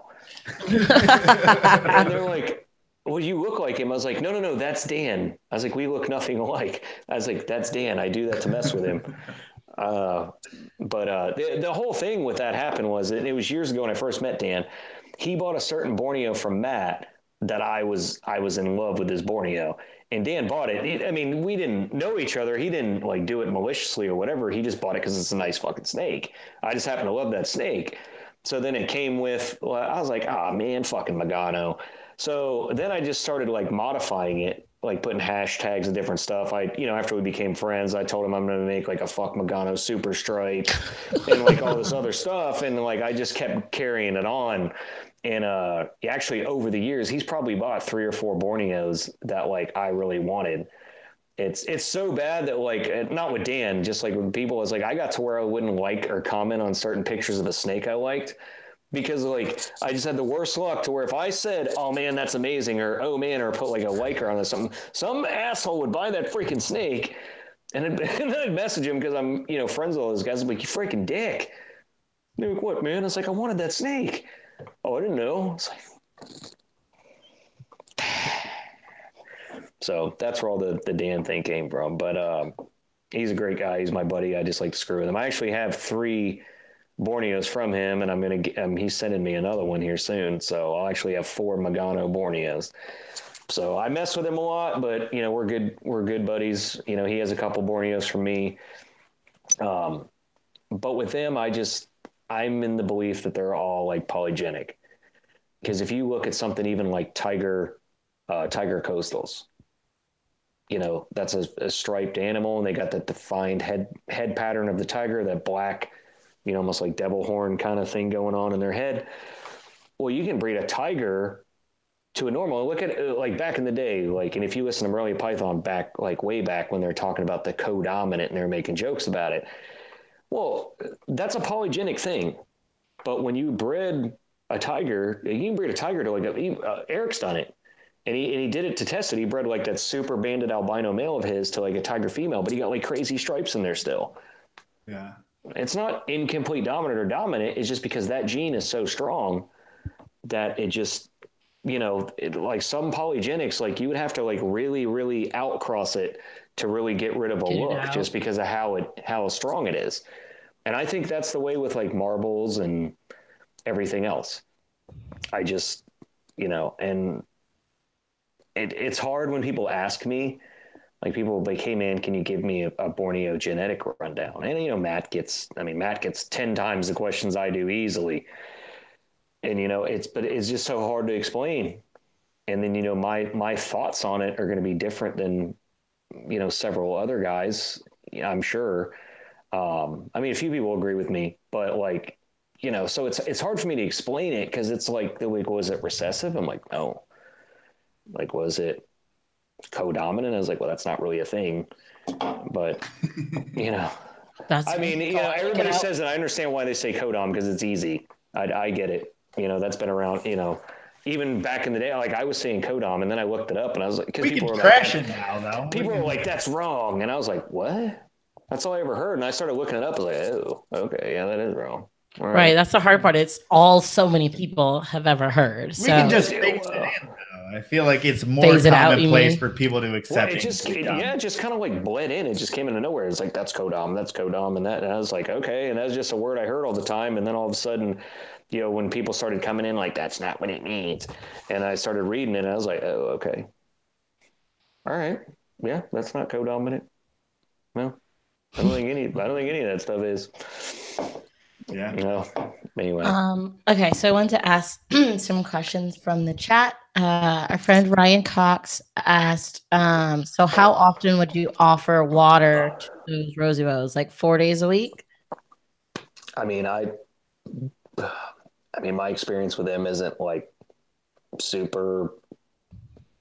I don't know. I can't think of really a word because I've drank too many of these, but like it's not like vast knowledge, but like maybe, I don't know, like once a week I'd put the water bowl in, I guess, and just let them drink and then be good. Because I think it like doesn't rain almost at all where most of them come from.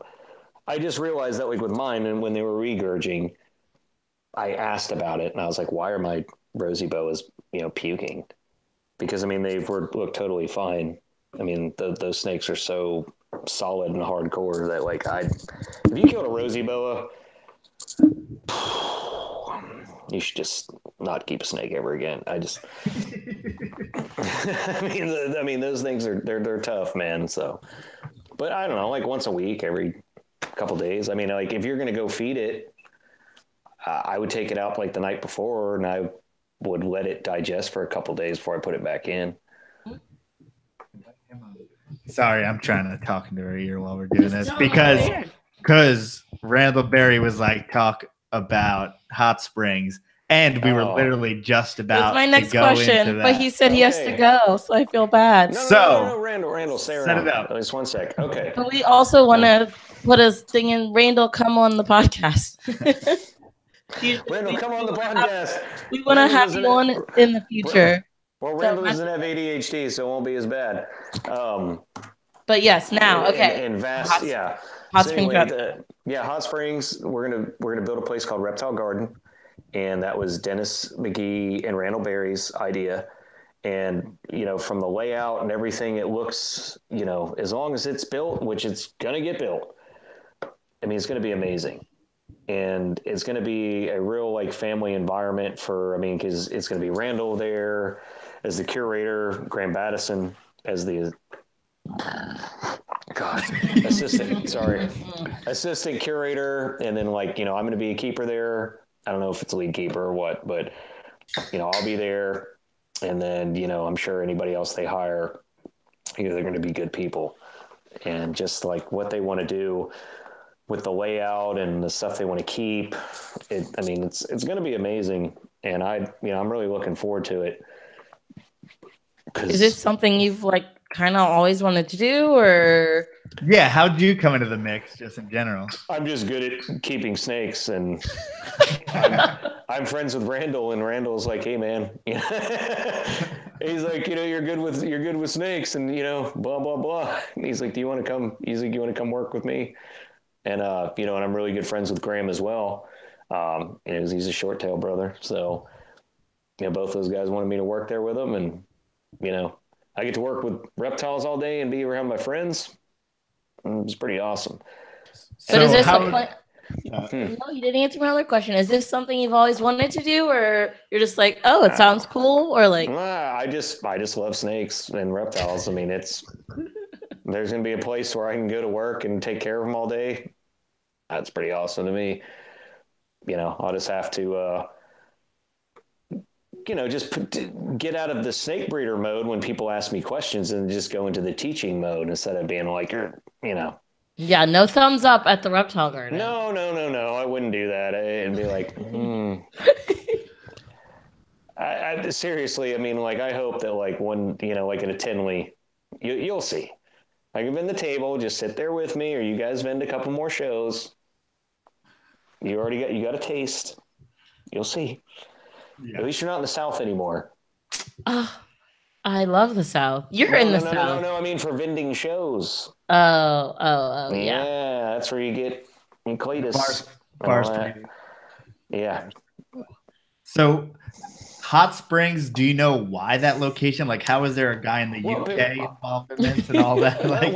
Well, Graham, Graham is, I'm friends with him too, but he and Randall are buddies. Graham is a very good, knowledgeable keeper. He's a great guy, good friend. Him coming over here with his knowledge and experience will be great, and the type of keeper he is. Because, there's just several different types of keepers, and he's like, he's going to be serious and get a good, do the job the right way. He just so happens to live in England. But, Hot Springs in general is because Arkansas, you probably see all like the Arkansas jokes on Facebook. Arkansas is Arkansas, but Hot Springs is like the tourist area of Central Arkansas. We have spas here, and like, at least in Hot Springs we do. So Hot Springs is where, if people do come to tour Arkansas, they usually go to Hot Springs. And it's going to be basically like right in the center of the city. So it's like a great spot for it. And, it's a beautiful design. I really think they'll do well. Just kind of like with Reptile Gardens up in South Dakota, they have it right on, like, to drive to Mount Rushmore, you have to drive past Reptile Gardens. That's genius. Yeah. That's genius because, even, parents that don't give a crap about reptiles or whatever drive by, the kids like, oh man, there's snakes and gators over there, Dad, and they just want to go to Mount Rushmore, but they'll be like, well, God, we'll shut the kid up and they'll go over there. It's genius. So is like the town behind it, or how did, Yeah. They already got. How does this happen? Just how does this get done? It was Dennis's idea and, Randall's idea. I don't know, man. I'm just. Ryan I feel like we need to ask Randall some more questions. Yeah, you need to ask Randall about it because, like, Randall will be like, Ryan, I need you to do this, this, and this, and this. Cool, man. I got you. I'll take care of it. So will this now be your full-time job? Yeah, eventually. Absolutely. And I'll just do the military gig on the side. But yeah, I can't. And now now obviously you're going to have probably things like monitors, lizards, all kinds of awesome. I've experience with, chelonians, obviously, turtles and tortoises and stuff, lizards, non-venomous snakes, all that. But, I told Randall when he's talking to me and he offered me the job to work with them, I told him, I was like, look, man, I have like next to no experience with crocodilians. But I learn and I pay attention because I care and I really want to learn. I'm not like a fearless, I'm not Steve Irwin going to jump on crocs and shit. That's one reptile that, like, they're amazing. I like looking at them or whatever, but like messing with them, they, kind of, but I will, and I want to learn. But I also told Randall, even though I've never worked with venomous snakes, I would like him to mentor me, or Dennis or whoever, show me what to do and show me how to do it. And I can do it. I can read snake body language, and I know, I pay a lot of attention to the animals, and I just don't mess with venomous snakes because I didn't, I just had a feeling that I'd do something stupid. and get bit. You know, be like, oh, you know, go to show somebody like, oh yeah, there's a tangerine hondo in here, and I pull it open, and it's like, oh no, it's the cobra, and you know, that's what I was always worried about that happen. Even though I would have it labeled, I just know that like I'd be drinking too many of these, and I'd be doing one of my little ADHD moments, and I'd be like rifling through the tubs, and I'd like, oh no, that's the cobra tub. That's why I don't understand how people mix their personal collection with stuff like that. I mean, people have personal collection of venomous because we are so haphazard, and it's kind of our way to stop thinking about other things is like we take care of our animals and play with our animals, or you know. So it's like with that, you always have to be on. It's not that you kind of get away from the world the way we do it with our non-venomous snakes. Like you have to be clear-headed. You need to do everything correctly. Well, oh, absolutely. And like if you watch the Venom interviews, I don't know if you ever watched that. Randall's in that. You know, that place in Florida that does like that amazing work. Well, the one chick, like the Brazilian chick or whatever, they had that they had a tub that had a Honduran milk snake in it. And it had been in that tub forever. Well, I guess somebody moved around tubs or something, because the story was in the Venom interview. She was telling it. And like they moved that milk snake, and I guess they had put a lance head in there or something. And she went to show somebody that milk snake, but there was like a lance head or something super venomous in there. And when she opened the tub, feed response had bit her right in the hand, and it jacked her all up. You know, and this is a professional keeper. It just by somebody, you know, just like a normal day life communication, you know, somebody moved snakes around and didn't say anything, and then you know that happened. You know, just like the other bite she said she took, she was just gardening in her house and like a coral snake in her garden bit her. That's random. Yeah, I saw that. And I mean, Randall just said 99% of his collection's venomous, so I have a feeling that you have someone to learn from. Oh, it's amazing. Like he has a species in there that I'd never seen before, and I didn't even know existed. I don't remember the scientific name, which bothers me. But they're zebra spitting cobras. I didn't know what they were. Like I went to his house and I was looking around his setup, and I was like, oh man, what are those? Like I didn't know what they were because they're smaller. At least his are, you know, the small snakes. But they look like a black-headed python, but it's a cobra. And I was like, oh man, what is that? And then I looked at it and he was telling me, you know, because he has a scientific name on it, but I didn't know what that was. And he's like, oh, those are zebra spitting cobras. I was like, oh my God, those are amazing. I'd never seen those before. I mean, that's one thing about snake keeping that's cool to me is like, even though I've been doing this a long time and I've kept a lot of species and I have a lot of friends that keep a lot of species, like I like when I can go to somebody's house and they have something I've never seen, because that's awesome. I was like, man, I didn't even know those existed. And I was talking to Kara about it and she knew what they were. She's like, oh yeah, those are amazing. And I was like, oh wow, I didn't even know they existed. Yeah, it's like people don't realize that. People think you like snakes, you kind of know everything about snakes, but people don't realize that you can spend your whole life learning about these animals and almost know fucking nothing, right. To be honest. No, and that's another thing, and it's not a ball thing either. It's just like people that breed just morphs of like one of the main, you know, like the core 5 super popular things, but like that's all they do, and they think they're like amazing.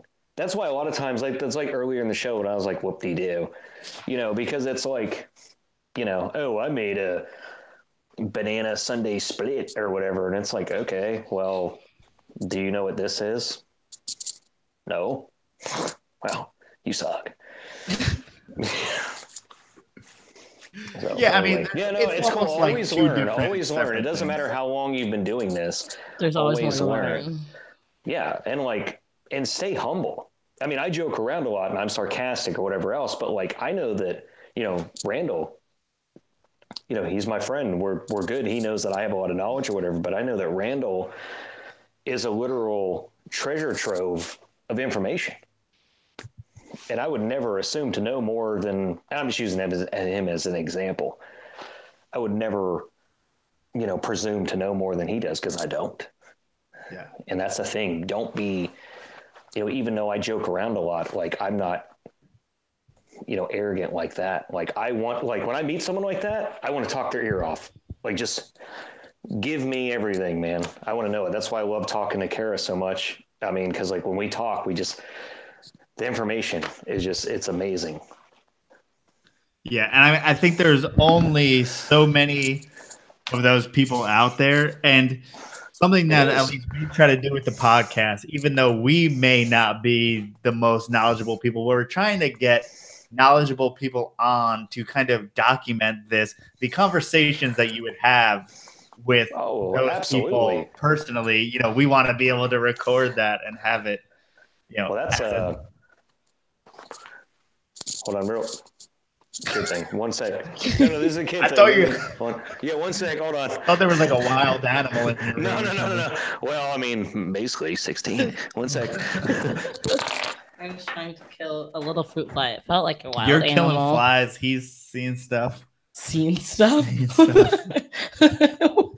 not seeing We're a mess. stuff. It's his child.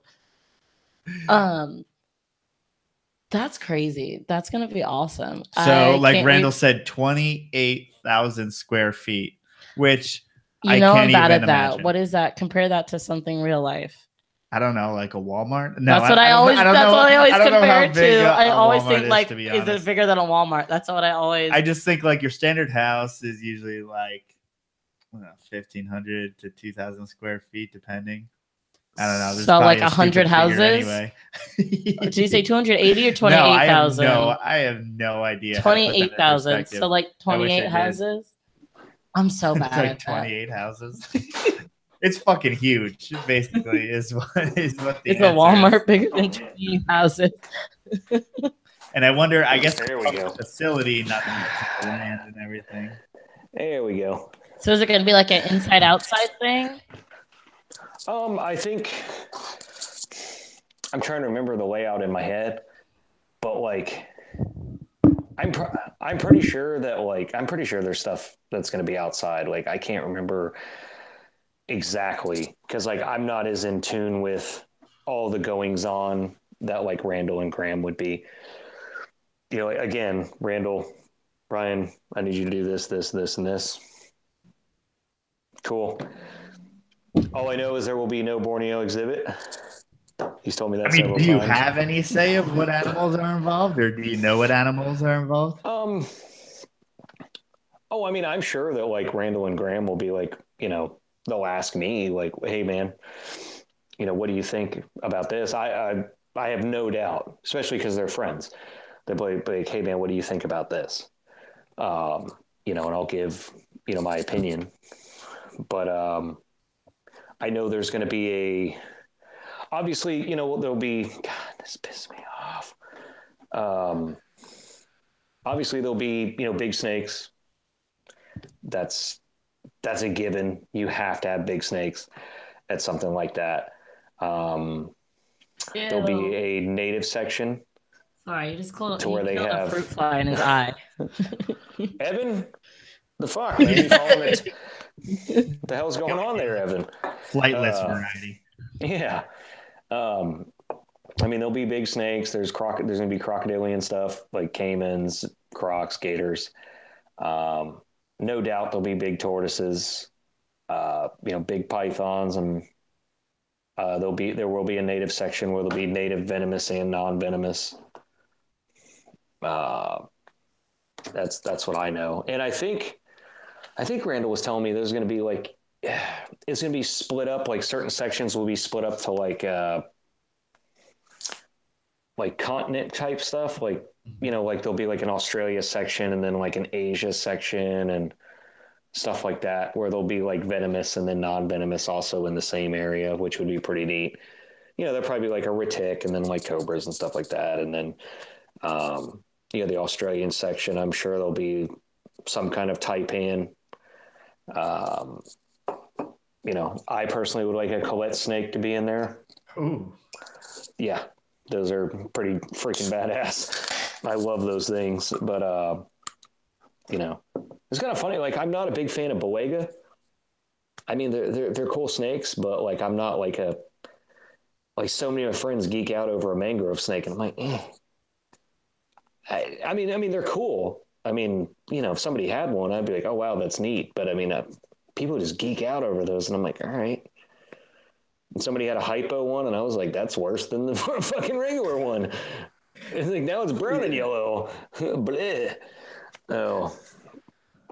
And like I have like literally probably one of the ugliest jungle carpets too, but he's one of those snakes. Well, it was a female, but it's definitely a male. He's just a really big male. He's one of those jungles that's like he's so ugly that he's cool looking.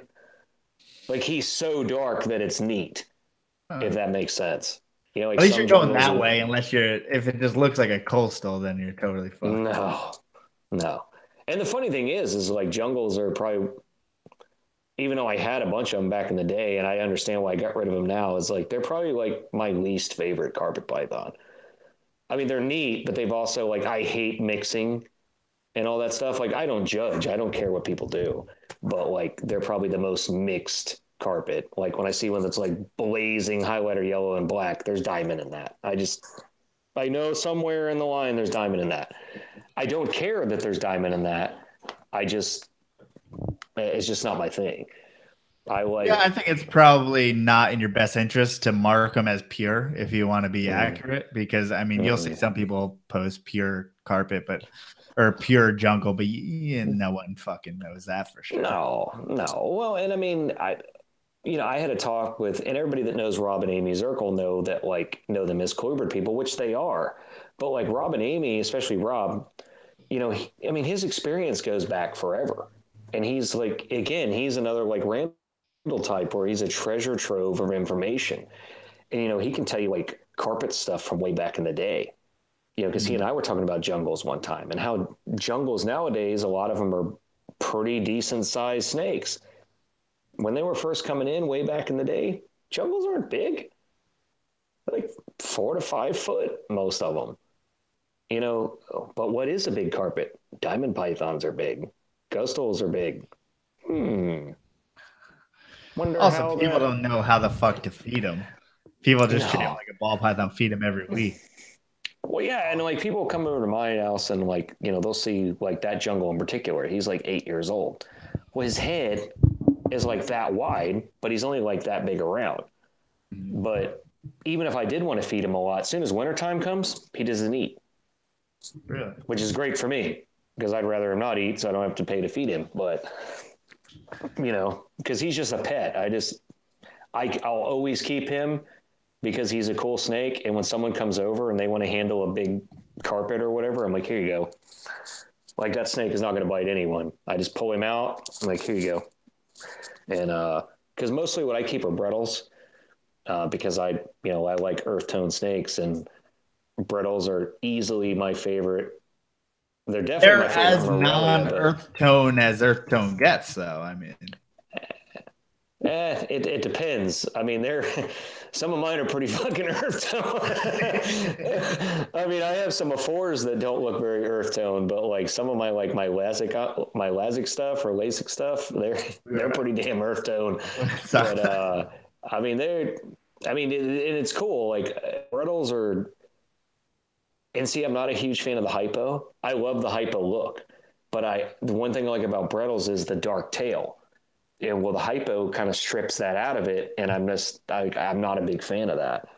I love stonewash, and I actually don't like. And I'm a striped fiend, just like Minatola. I mean, he and I both. I mean, we live and die by striped animals, but like striped Brettles are just not.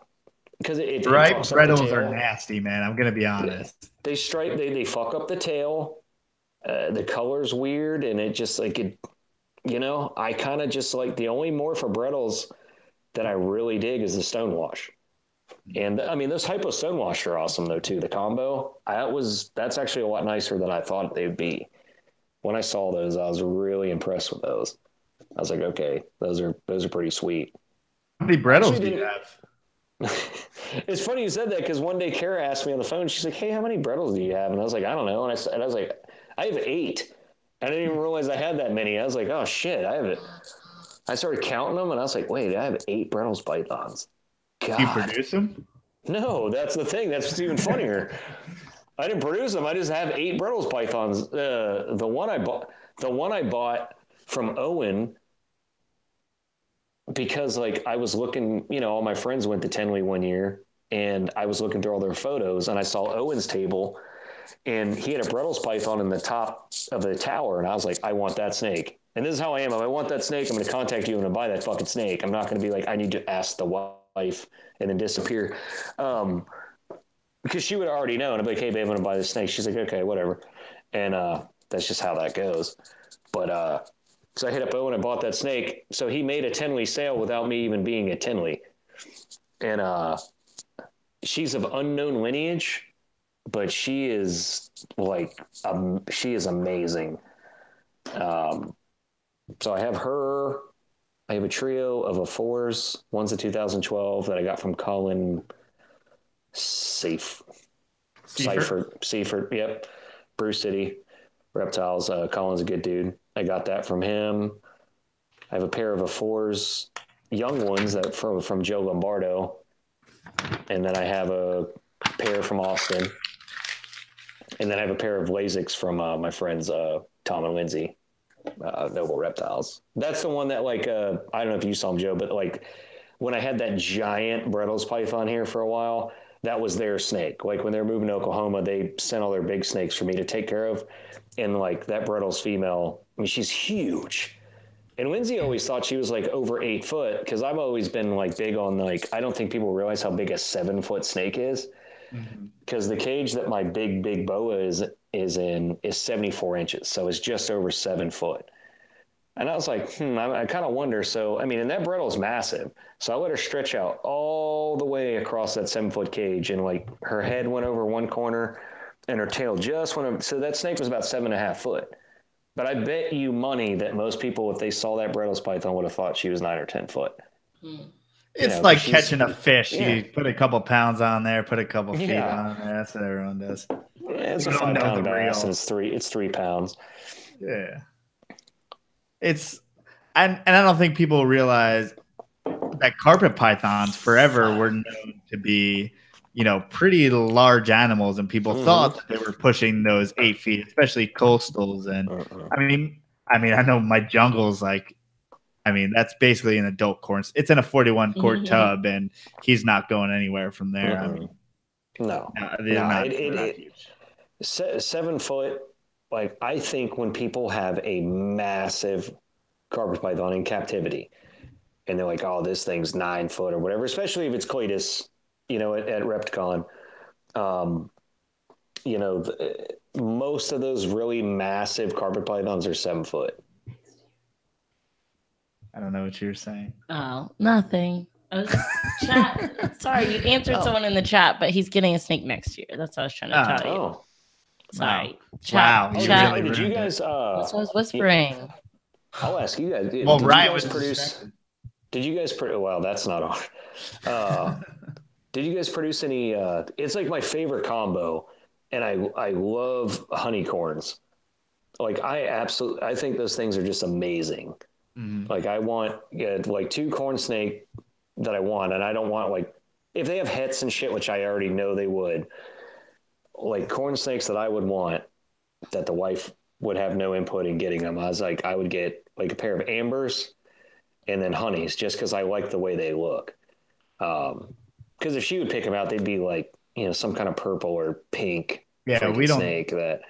Do any of the purple pink stuff. But what are you talking about? We made ghosts. Yeah, that's purple, but it's not. But honeys is like kind of, and this is no intention of mine, but honeys are like kind of what we're known. Like someone at Tinley was like, "Hey, you're that guy who produces honeys," and I'm like, I guess. Oh, I didn't know that. We did it 1 year. Yeah. So how did we become those people?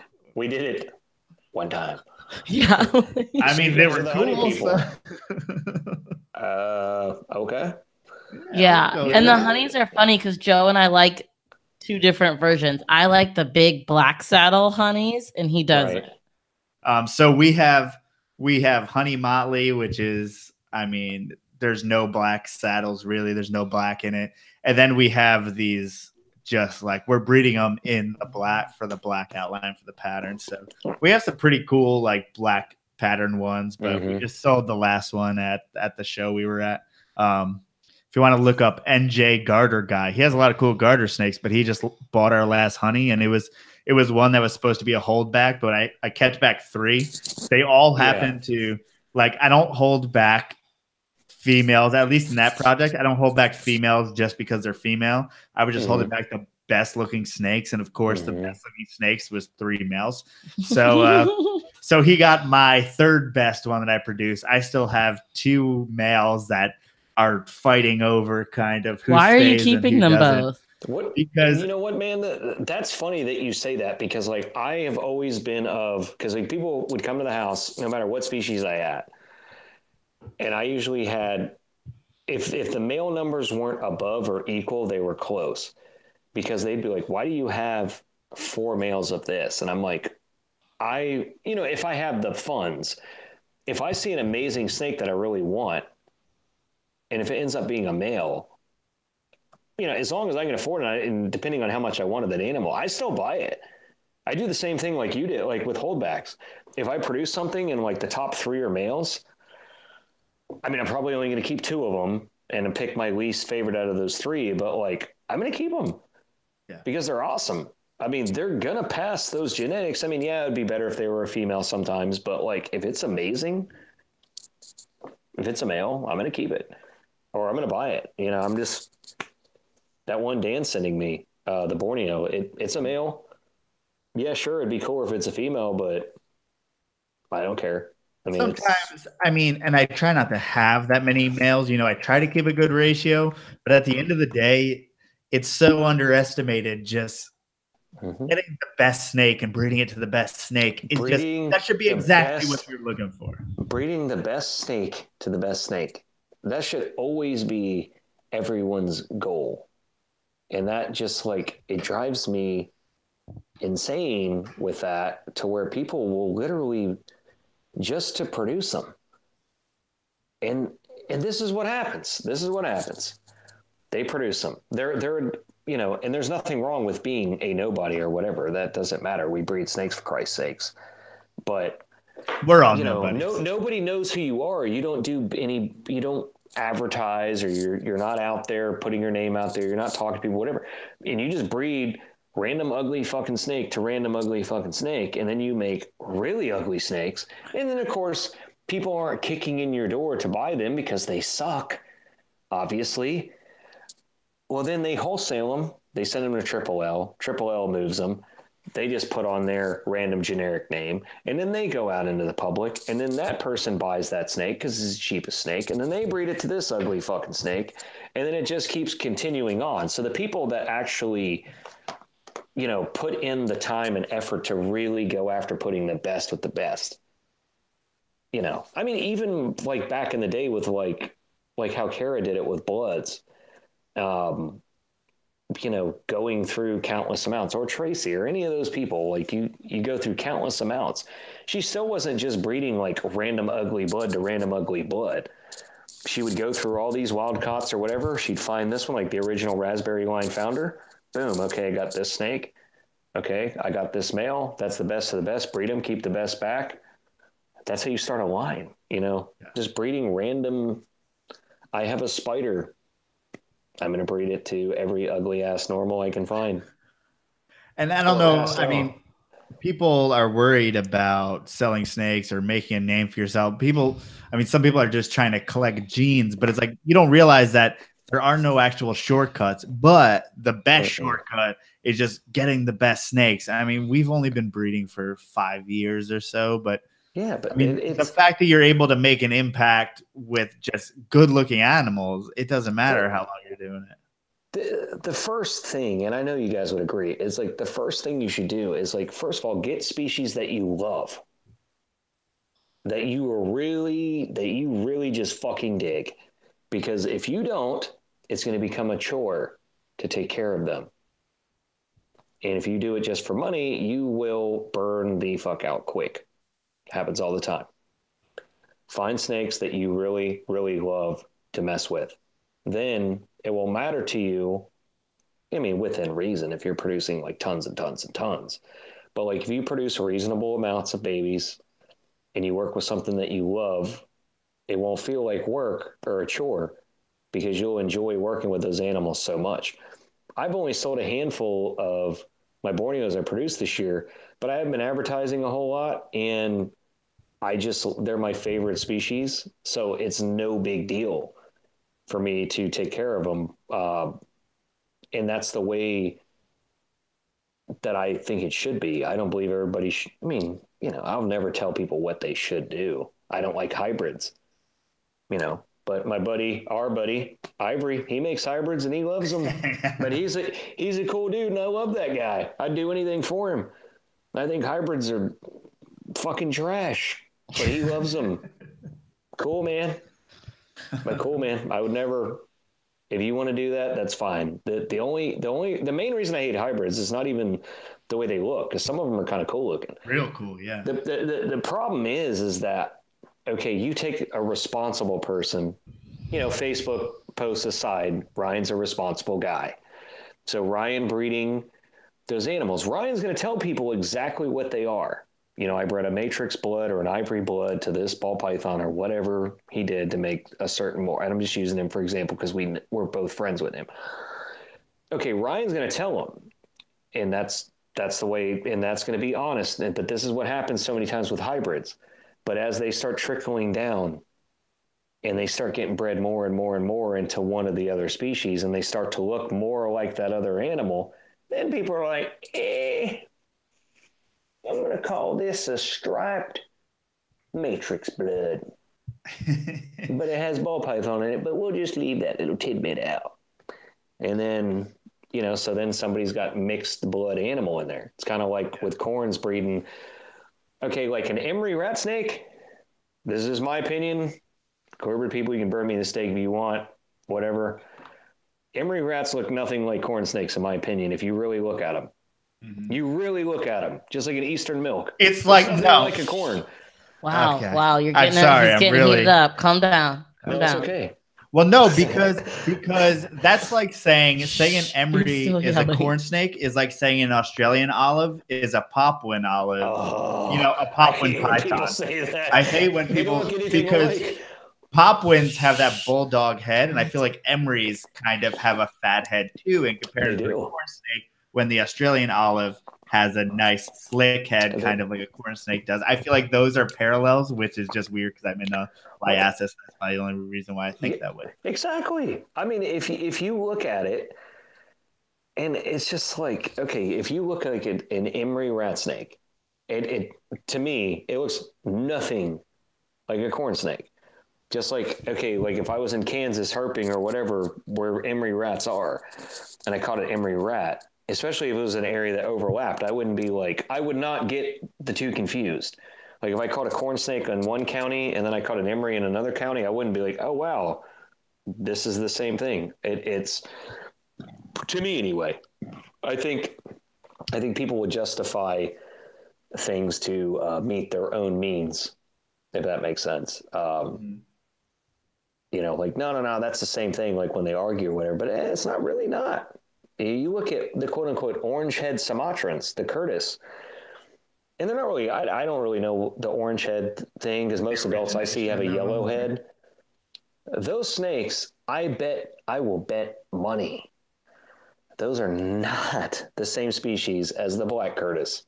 There's no fucking way those are the same snake, because the yellowhead or orange-head Curtis are in the north of the island of Sumatra. The blacks are all the way down in the south, and there's a big size difference. Those ones up north don't get big like the black Curtis, because I know you have them, Joe. They don't get nearly the same size. The color palette is not even close, and there's so much differences. But and if you take like a Cow King and a Splendida, I mean, they're very similar, but they're different. They're completely different. And I just, I think the problem is with pythons in particular, because a lot of those places are not very easy to get to and do research on, like with the scrubs and some of those other animals. I bet if someone is able to really do a ton of research, they would find out that a lot of this stuff is 100% completely different. We'll have Hoser check it out, and he'll read. Oh, yeah. that guy. Hey, buddy, I got a hunch, but I mean, but there's eastern rat snakes, which are apparently black rats, yellow rats, Everglades rat. I mean, we experience the same thing, and that's within the United States. It's within right in our backyard. They keep fucking with rat snakes, and that just drives me insane. It's like, for so long as Elafe, and then they started calling stuff Pantherophis, and then, it was obsoletus, and now it's whatever the fuck it is, which I'll never call it whatever they changed it to. But then when they started, you cannot group a black with a yellow. They're not even close to the same thing. Even a gray rat. You go into Mississippi. Okay, if I go and catch a black rat, in my county, Pulaski County. Okay, normally our black rats in Pulaski County are very, very dark black. I catch that snake, I go down to, Paris, Mississippi, where my friends live, and I catch a gray rat. They don't look anywhere near the same. Like, they look completely different. So them just, I just think that's lazy, just to pile all that together. I just think it's lazy. I think they did it just because somebody asked them to and probably got paid money. Like, here's some grant money, go do some work or whatever. So if I had to guess, that's probably what happened there. Because why would you change that? That makes no sense. Black rat snakes are probably, besides cottonmouths, are probably the most common North American species. Well, I don't know. Pitchawofas or bull snakes. Bull snakes they have a pretty big range. But yeah, well, garter snakes, yeah, they're everywhere. Even dude, it's like the northern water snake. You'll find northern waters, whether people want to believe it or not, in Texas. Yeah. And, no. At least from visual appearance, they are every bit a northern water snake, but they are very far from the north. Yeah. Well, I mean, people the picture I probably get the most, and it's during the summer when my friends are going out, and these aren't the snake friends. And they're like, "Oh man, what's this?" It's almost always a diamondback water snake. Because you know how they look, just the way they look like they would be dangerous, but they're not, obviously. They're thick-bodied with that. But they're thick-bodied. They got a weird pattern, but it's always so obvious when it's an Arodia. I mean, you see it right away and you're like, it's a water snake. But, and the diamondbacks have that, that cryptic pattern in them in particular, and people will be like, oh man, what is that? I was like, it's a diamondback water snake. They're all over Arkansas. And they're like, well, is it gonna do anything? I'm like, no, just leave it alone. Just leave it the fuck alone. That's whether it's a copperhead or not. Just leave the snake alone. It's not going to chase you. It's literally going to sit there, and if it moves, it's going to go that way. Just leave it alone. And I mean, have you gotten opportunity to go herping in Arkansas, or do you go herping? Oh yeah, I go all the time whenever I can. Anyway, with a big snake collection, work and family. I mean, it's not easy, but I do try to go. What are the collection laws as far as Arkansas, if you know? They're still trying to change all that kind of stuff. I don't know 100% what they really are right now, but they're trying to change it. Like, I know myself and a few other keepers spoke at their little meeting they had, and, they're trying to whitelist certain species to where you wouldn't have you would need a permit to breed them, like the common stuff. And their first list was species.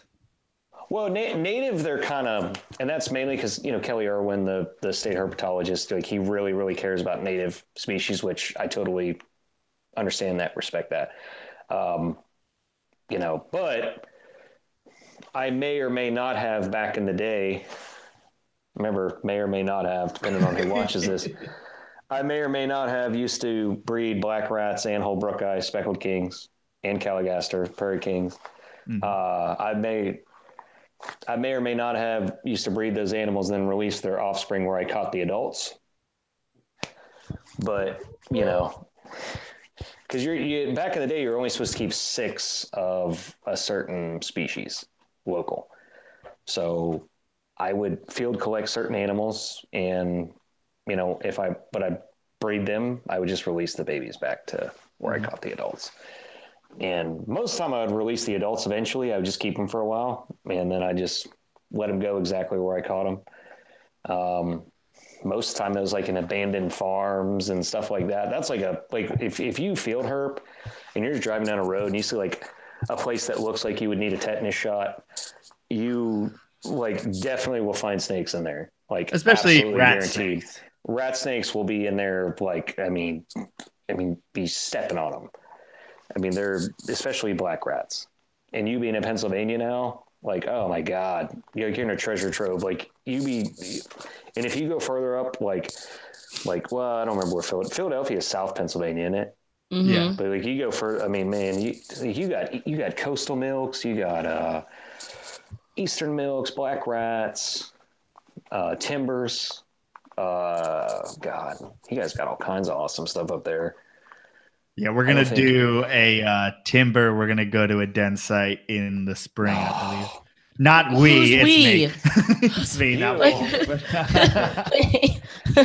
But yeah, we got a guy. This we happen, and Melissa said, "Have fun."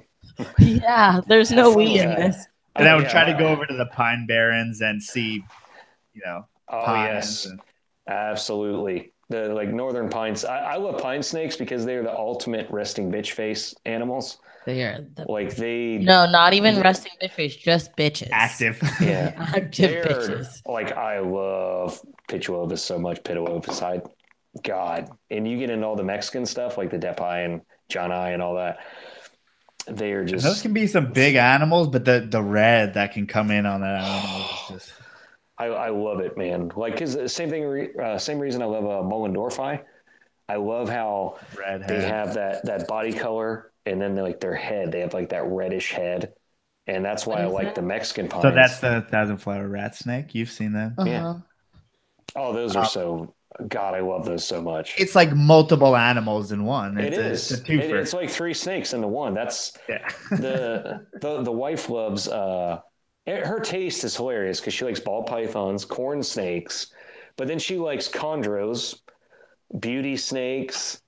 So she likes like the 2 most common species. Well, and then leopard geckos too. But then she likes like the really rare stuff too. But she doesn't know that it's rare. Like when I first took her to Arlington, God, it was almost 6 years ago. She's like, "Oh, you guys have like a snake underground." I was like.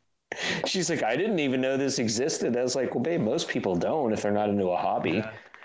I'm sure there's like stamp collector meetings or whatever. Everywhere, yeah, sure. Yeah, that one Arlington that I bought that Motley at that you guys were at in 2017, like next door they had like some kind of wedding thing to where like I knew that because I was standing out back and like all these random people were walking out. I'm like, those aren't snake people. What are they doing here? But they were going in, like, you could buy, like, wedding supply stuff. Because I asked them, because I'm obviously not a shy person. I was like, hey, what are y'all doing in there? And they're like, oh, there's, like, a wedding show. I was like, what's a wedding show? Oh, they're amazing. They're called expos, just like you guys. Yeah, it's a wedding expo. And like all these gals are like, oh, it's a wedding expo. I was like, what? So fun. And I'm sitting there thinking that's weird when I'm at a fucking expo for like snakes. And like, I think these people are weird for like wanting like flower bouquets and everything. And I'm in an expo with pythons and snakes in it. Like, yeah. That's better than 1 year or one Arlington, I don't remember what it was. We're rolling Ryan in his wheelchair, and we turn like the wrong way, and we end up walking to like a Jesus thing. And Ryan Sullivan, he is not the person to walk into. No, as far as he burst into flames. We quickly made fun of a poor middle-aged woman and turned around. You were so bad, but it was just like so funny. Like, oh, not the snake area. I think we're trying to find the auction, like whatever room the auction was in or something. And like, well, and also like talking about his wife, like one of your favorite snakes is mandarin rats. Oh yes. But it's like for us, like we don't really keep that way as far as, I don't keep many things like room temperature. And it's like they are kind of a rare snake, but it's like you stumbled across those and that's what you're into. Well, it's partially with those is just because like they just don't. All the imports that were coming in back in the day, they just like they would die. Food market animals. Because they were just treated so terrible. Because they're pretty hardy. As long as heat. As long as you get them hot, like all my mandarins that I had, like, I mean, they're hardy snakes. Just don't get them hot. They ate like fiends. I mean, they're a rat snake. I mean, that's one thing I always loved about rat snakes. Half of them are assholes, so they're going to eat anyway. And then, they're just eating machines. But like mandarins are, even the ones that are bred, in captivity, like they don't have big clutches. Mm-hmm. So, and then you get a guy like Ralph Polinsky, who breeds a lot of mandarins. Well, he keeps a lot, but he also has locality specific, just like Matthew Mose does. So they got some really nice stuff. Because like there's a guy in California or whatever. He has the albino. I'm not a big albino anything fan. Especially a fucking mandarin, dude. It's already the best looking fucking snake. How dare you? It ruins it. So mad today, Ryan. It ruins it. No, angry. It's fine. And unless you're worried about the viewers, like I do like the albino blackhead though. I like the albino. That's cool. No, that's cool. I do like that. No, but I like both. I'll take both. I like the xanthic mandarin because it's black and white. I mean that's cool. But I like the Vietnamese mandarins because those are the ones that get really big. Like they can get, I think, over 6 foot. And like I think the God, I've had too many beers to pronounce this. The Szechuan or whatever Chinese locality, those get pretty decent size too. I mean, mine were all, my bigger ones were like 3 foot at most, and then when you get ones that have like the red in them, yep, see? That one has black in it. It's a tiger carpet. Get out of here. That's but one thing I haven't their price has been pretty consistent though. Oh yeah, if you got into them and were consistent about it, like you got your feed bill covered. I mean, oh yeah. Depending on, I don't know how many animals drop dead. That's the whole thing about like rare snakes. You don't know exactly how that goes about. I can only imagine because like so many of those Asian rats. I mean, coming over here because they'll get dehydrated easily, and just like there's not a lot of real estate to those animals as far as like size. Mm-hmm. So it's just, who knows, man. One species, like if I were you guys, just my taste anyway. Like I like Kaimakaphora, the Japanese, especially the Kunashiri Island ones with the blue and the turquoise in them. Those are one of my favorite snakes. But rhino rats, I know they're kind of trendy nowadays, but those are long been awesome. I still want barons, opposite side of the world, but same thing, man. I want some blues and some greens. I'll take both. Barons racers are amazing. God, what else? Have you seen the high yellow mandarins? I only saw those recently, but one of the best ones I've ever seen in my life was at the Fort Worth Zoo. And this snake was like, I actually had it as my cover photo for a while. It almost looked like a hypomelanistic. It was so insanely yellow. And it's like the only one that I've seen in person. But, because like a lot of the mandarins that I've seen in person or, in photos for the most part of this Szechuan locality, the Chinese, the ones that have like varying amounts of red, which I'm not really a huge fan of. I don't mind it, but I kind of like the ones without the red. And gray, black, and yellow is a little bit more appealing. Like it's mandarin rat snakes have to be like one of the top 5 naturally occurring snakes. That's just amazing. Them, Ridley eye, Mullendorf-eye. Like the cave dwelling rats, man. Oh yeah, the wife calls Ridley eye rainbow snakes. Remember, babe? The Ridley eye rainbow snakes. No. She's sick. That's another snake who gives you like multiple snakes in one. Remember what I did? Yeah. Sorry. This is my wife. Anyway, she's over there, cat's over here. But that's one thing I love about those, man. You get like the yellow, and then you get the blue, and then you get like all the, I don't know, beauty snakes Purplish, as a like, whole yeah. are just amazing.